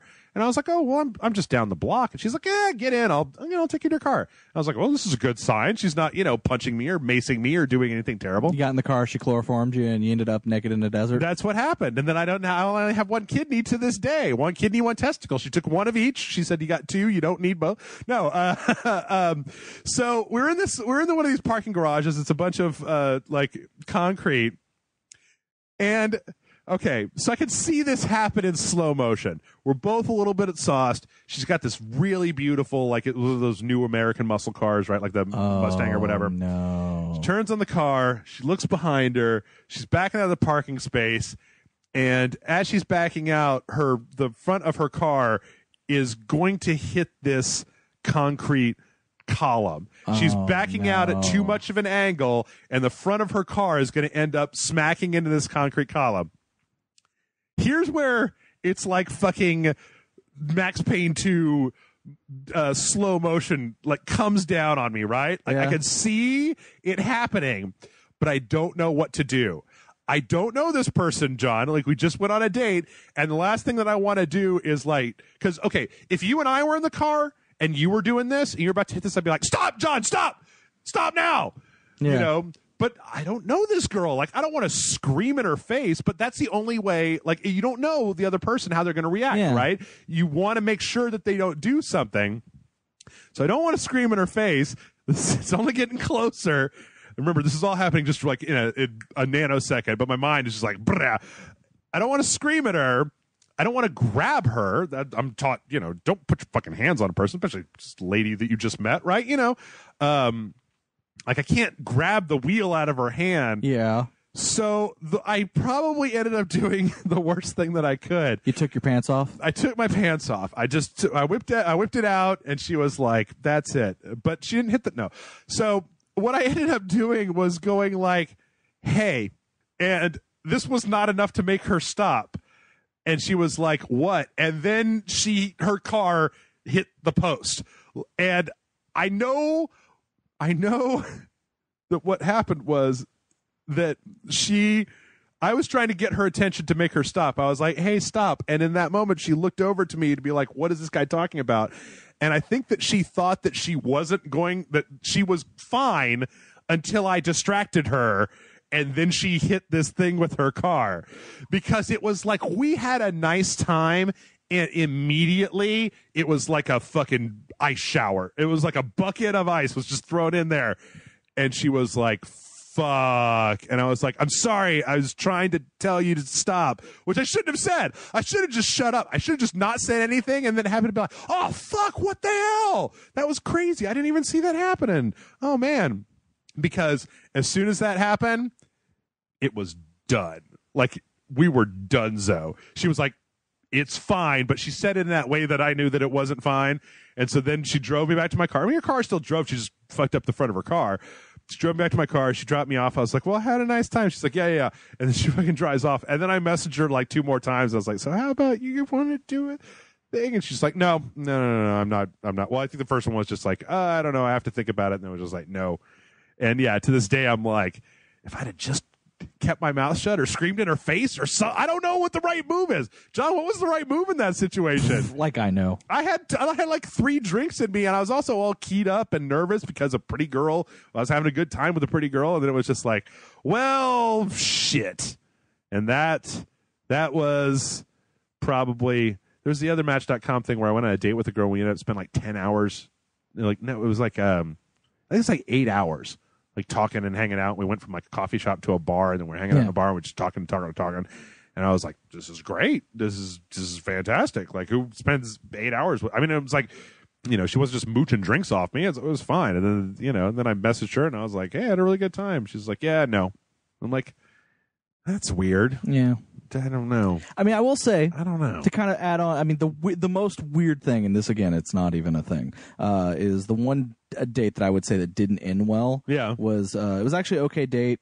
Got a flat tire, like right in front of her house. Right. So I was like, all right, well, I gotta change this tire, and I started changing the tire, and she's hanging out there with me. We're just talking, and I'm changing the tire, and her mom comes out. Yeah. And this is right after high school. Right. Her mom comes out, and she's like, everything okay? I was like, oh, hi, ma'am. You know, I did the nice thing. I was like, I'd shake your hand, but you know, I'm changing this tire. Sure. I got a flat tire. We were just bringing your daughter back home. You know, it's very nice to meet you. My name is John, blah, blah. Very nice, you know, like you're supposed to do. Sure. Went back to changing the tire. And then she's like, all right, well, I'm going to go back inside. Are you okay out here? It's like, yeah. It's just changing a tire. Yeah. And I was almost done anyways. And then as we're walking in, I hear her mom go, he seems really nice. I like him more than the other guys you've dated. Mm-hmm. And I just immediately went, I'm never going to hear from this girl ever again. And sure enough, anytime like the few times I tried, you know, getting in contact with her again after that, no. You know, one time, this is a weird story. It's like as soon as I got the parental approval, I was like, oh fuck. So one time, this is a real strange story. It probably is going to make me sound like a weirdo creep, but you guys got to remember that I was like 17 when this happened. This is, you know, before 20-year-old Jeff. Right. Yeah. Which 20-year-old Jeff and teenage Jeff are two different beasts, and then 20-year-old Jeff and 30-year-old Jeff, two significantly different beasts. In 2 years, I'll be 40. I'm assuming that I'm just going to then become like old man Jeff. You mean you're not already old man porch. Jeff? No, I'm just going to talk like this all the time. You don't? Hello, young lady. Get off of my porch, you harlot. No, I remember there was a weird. This was weird because this is back in the day when. This is pre-internet, right? So this is what you had to realize. Once upon a time, when I was like 16 years old, I was in driver's ed, and the way that driver's ed worked, where I was you got in this car with the teacher, right? He would pick up like 2 or 3 students, depending on the lesson, right? So he drove to your house, he'd pick you up, and then you drive and you pick somebody else up, and he picked somebody else up. So there was this one time where the guy, he drove out to my house, and then he drove out and he picked up, and there was this girl, I don't remember her name, she was redhead, just curly hair, I don't remember. There's this girl that I went to high school with, and I had like a class or two with her, but I never really knew her very well. I had this one driver's ed lesson with her. I had this 1 or 2 classes with her, but we seemed to get along okay. And there was one day where I was just like, you know what? Like, I want to go on a date with this lady. So I knew her name, right? And I knew approximately where she lived because the driver's ed guy had picked us up, but that was like a year before this thing went down. So I got off the phone book, and this is in the days of the phone book, right? I knew her last name, and I knew kind of what the zip code was because my friend that I was in a band with lived in the same neighborhood. And so I like went down until I started finding zip codes with this last name. And then I like got out a map and started looking at where the streets were. And I finally found one that was like that street. And probably was the right one. And I basically cold called this girl's house. Wow. And was like, and the person who picked up the phone was like her mom. And I was like, hello, ma'am. Hi, my name is Jeff. Is so-and-so. Cause I knew her name. Yeah. I don't want to be like, hey, is that redhead? Yeah. Is there a fiery redhead? You got a fiery redheaded daughter? Put her on the line. No?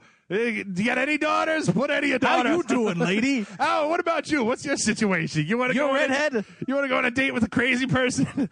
So I asked for her, and she came to the phone. And you got to remember that this was like a year after high school, and I was like, "Hi, so and so." I don't remember. I really, honestly, don't remember her name because this was 20 years ago. Hi, Janine. This is Jeff Schussler from high school. do you know who I am? And she was like, oh yeah, I remember you. And I was like, yeah. So how's it going? And she's like, oh, it's going good. I'm like, oh, what are you up to today? And she's like, oh, it's fine. I was like, so, I remember we had a class together one time, and I was thinking, maybe you'd like to go out to dinner sometime. I didn't do it all in this weird, Brooklyn, like a weird sleazebag accent. Yeah. I was very nervous because it was the days of telephones, and she was like, she thought about it. She was like, yeah, okay. Well, yeah, I think I could. Yeah, all right. I'm good with that. I know who you are. You're not a stranger. And I was like, okay.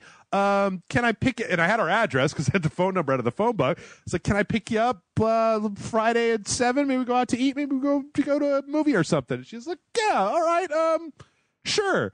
And I gotta say that when I'd forgotten about this story until we just started telling these stories. This is one of the weirder things that ever happened. It was a pretty nice date. That's good. And we had a pretty nice time. And then I don't think I ever called her again. Like, I think we had a pretty nice time. But at the time, I was like 19 and stupid. And so I was like, oh, man, she's so boring. As opposed to, 30 and stupid. 38 and stupid. Yeah, obviously. Stupid, yeah. But it was just like the setup for that was a thing that, like, when I look back on it, like telling the story, it sounds so strange.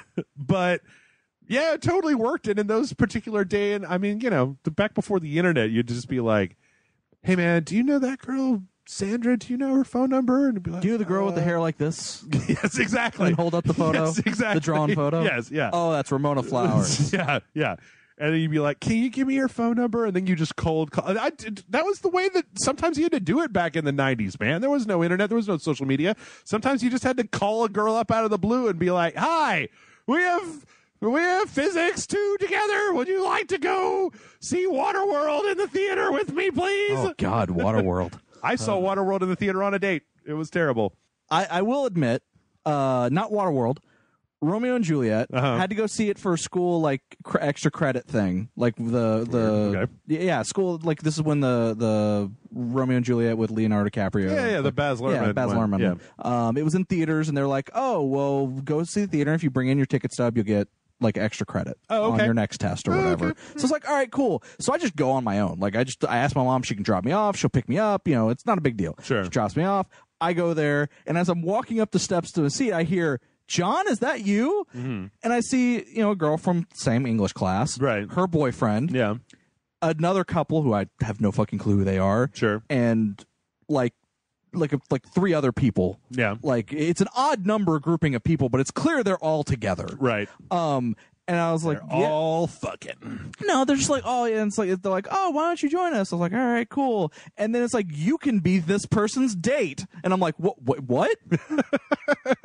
This person who did, it's like, wow, way to call out the girl who came without a date. Wow. Yeah, that is like, That's like, hi, I don't know you. She's like, I don't know you either. I don't really want this to be a date. And I'm like, don't worry. That's fine. That's fine.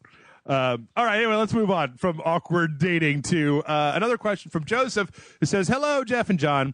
I want to thank you for your recommendation of the game Dark Souls. After years of hearing you talk about it on the Loading Bar Rage site, I finally caved and bought it on Steam a few weeks ago. And man, oh man, am I glad I did.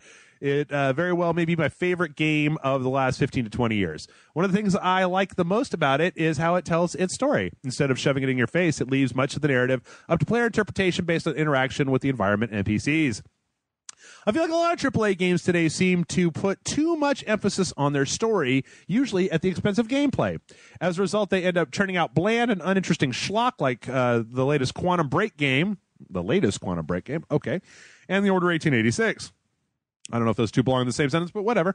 My question is, why do you think most companies today are sacrificing that crucial element that makes video games so entertaining and interesting in favor of focusing on an overly produced and convoluted narratives that overshadow and even dumb down the gameplay? Your friend forever from the multiverse and beyond, Joseph. Don't know how to answer that. Yeah? You would take a shot? No, I don't know how to answer that. I feel like it comes down to that thing that we talk about all the time on Rage Select, which is I feel like a lot of developers look at games and want to make movies. They want their games to have the success of movies, so they focus on movie aspects that could be shoved into their games. I feel like the Order 1886 was a perfect example. Yeah. I also feel like that part of it is also due to how old games as a medium are, that we have genres that people feel like they can slot a game into without having to come up with anything, without a new or interesting take on that gameplay. It was especially egregious, I feel, in the last generation where you had so many cover-based shooters that were just bland cover-based shooters because we knew how to do a cover-based FPSs suffer from this all the time. Well, it's like if you even look at and this is kind of a lot of licensed games for a while there. They were just like Captain America. It's just Batman Arkham with a new it's that gameplay, that fighting mechanic with with its own game. Green Lantern was just God of War. Green Lantern was? Yeah. Oh, Thor was too. Thor was also God of War. Yeah. It's like a lot of companies, they went, let's take that mechanic and slap this on it, call it a day. Sure. Which there's nothing, the thing is that there's nothing wrong. Like, I'm not saying that every single game has to be a brand new thing that I've never seen before. Yeah. There's something to be said about making a game, making a third-person action game, right? That's just a supremely good third-person action game. I think that the phenomena that you're thinking of, though, is when a company makes a third-person action game that doesn't end up being super fun and then tries to paper that over with a story or a multiverse or a super media tie-in with a comic and a thing and blah, blah, blah, blah. Like, I feel it's one of the things that I feel like we've seen a lot from Assassin's Creed. Yeah. Is that the Assassin's Creed gameplay, like in the last one in Syndicate, was okay, but that they tried to make up the difference with having this very cinematic storyline instead of starting from a point of like the gameplay has to be super fun first. And it's a very difficult creative challenge because like I've read blogs about saying the first thing that you want to do is you want a fun alpha gameplay loop. You want to focus on the gameplay loop first and then develop the story on top of that, because at the end of the day, a good story is not going to save a boring game from being boring. Yeah. Now, and I think Order 1886 is a prime example of that. Absolutely. Because that story on paper is actually really interesting. Yeah. And you want to know more about it. But fuck, is that game boring as shit. Yep. Now, that's actually, it's funny, though, that now that I think about what I just said, that actually flies directly in the face of a lot of times when I've said that I like a good story more than anything else. But if your gameplay, the thing is that I feel like if you have an exceptional story and medium gameplay, that could be a great combination. Yeah. But if your gameplay is boring, no matter how good the story is, it's going to end up feeling like a slog. Yeah. And also kind of vice versa. If your story is shit, not necessarily you could have the best gameplay in the world and it's going to hurt that a little bit. A little bit. I feel like it's a lot easier, though, to get away with a game that has an excellent gameplay loop but a poor storyline than it is the other way around. Yeah, I guess. Like, Pac-Man Championship Edition DX is a fucking fantastic game with no story, right? Yeah, well, that's different. I mean, there's a difference between no story and a shitty story. True. I feel like, again, going back to what we were talking about at the beginning of the podcast, that you can slot this particular thing into a lot of Ubisoft's games. That Far Cry Primal was like this, where the story, the gameplay was not, I didn't feel like the gameplay had enough oomph that over time, you know what the other problem is? You know what the other problem is, Joseph? Something that I've been noticing a lot lately is that there's too many games that are too long for no good reason. Yeah. They're too long they demand an amount of patience from you without reward for a long time, or they demand that you cut the game a break and I hate that, because I'm like, if your game is 12 hours long but you only have 8 hours of game, make an 8-hour game and not a 12-hour Like, I will actually say, in regards to Far Cry Primal, had it been the size of, say, Blood Dragon, oh sure, it would have been perfectly fine. But the fact that they made a game that was very much akin to Blood Dragon and then tried to bloat it into a full $60 game, that hurt it. Well, that's the thing, I guess, is that maybe there's some kind of backlash, or maybe they've done market research and people aren't willing to pay. I know there's a lot of people out there that consider $60 for an 8-hour game with no multiplayer to be a bad deal. They don't want to play it. You know, they figure a single player game needs to be 12 to 14 hours long if it's going to be $60 at the bare minimum. Now, I personally think that if the game has a really good story and good replayability that it can be 8 hours long and be $60, and that's fine, because I'd rather play a game that doesn't. I'd rather play a game that leaves me wanting more than a game that overstays its welcome and I get tired of, which is what happens in a lot, especially on these PS4, Xbox One, the new gen of systems that they've used. Like Infamous Second Son went on a little bit too long, you know. Yeah, I can agree with that. Gat Out Though of I really Hell. like that game. Oh, me too. Gat Out of Hell probably should have been 4-hour DLC, not 8 to 10 hour. Probably still wouldn't have been very good. Hell, even Watch Dogs was 16 hours. I know I'm crapping on Ubisoft a lot here, but it's a prime example of that. On the other hand, GTA 5 was long, but I felt like I was always engaged when I was playing GTA 5. Hell, even using the Saints Row example, Saints Row 4 is not as long as any of the previous Saints Row games. It's actually considerably shorter, but I think it's a tighter gameplay experience. Absolutely, yeah. Because it just keeps throwing, powers, upgrades, and interesting story beats at you constantly. Yeah. And by the time you hit the last one, you're done. The game's over. If you still want to run around the world, you can, but the story's done. Yeah. But it just consistently brings that stuff up, and that's great. That's what I want. Get off of crapping on Ubisoft. Again, I know that a lot of people disagree with me. I thought Uncharted 4 was too long. I would have rather Uncharted 4 have been 8 hours instead of 12 to 14 hours, because there was some of that stuff that I felt like you could have just cut out, because I get it. He's climbing the side of the mountain. This sequence could be 5 minutes instead of 10 minutes. This sequence can be 10 minutes instead of 25 minutes. Tighten it up, which is, I keep giving that example to South Park Stick of Truth. Yeah. That just went and was never dull, and then when you were done, it was done, and that was it, and it was great. So, all right, let's do maybe two more here. Let's see. This is a real quick question that I'm just going to answer real fast. Carl asks, hey, Jeff, you may know this. Well, I hope so. My question is it at all possible to take a save game from a console and put it on a PC? Thanks, Carl. You can transfer a save game from your PS4 to a USB memory key. You can plug that memory key into your computer and see that there's a save game file on there. You can't use that save, like if you want to take your Fallout 4 save and put it on your and use it on the PC, you can't. As far as I know, you cannot do that. You can't transfer between the two. Let's see. Michael asks, hello, Jeff and John. Longtime follower, first-time questioner. After recently watching and loving X-Men Apocalypse, I couldn't help but notice the amount of complaints directed at the visual aesthetics of the film, particularly in the costume department. It seems many fans clamor for more faithful costumes for the characters. Which brings the question, do you think big-screen versions of famous heroes should be recreated as visually close to their comic counterparts as possible? Or is there a line where things just become too ridiculous? Would you like to see Wolverine in the yellow and blue? How about Hawkeye or the Scarlet Witch? Thanks for answering, and Ray John, your loyal fan from the savage land of snow and bears, Michael. Where's the savage land of? Is it Far Cry Primal? Is that what we were just talking about? I don't know. I think it depends on the costume. Mm-hmm. Like, I think if you do I don't think you can do Hawkeye's classic costume. The purple one with the H on his forehead? Yeah. Yeah. I do think his current costume is doable because they did it in Civil War. The difference between his costume in the movie Civil War and his current costume is that in the comics his costume is brighter purple. Okay. There's no difference other than that.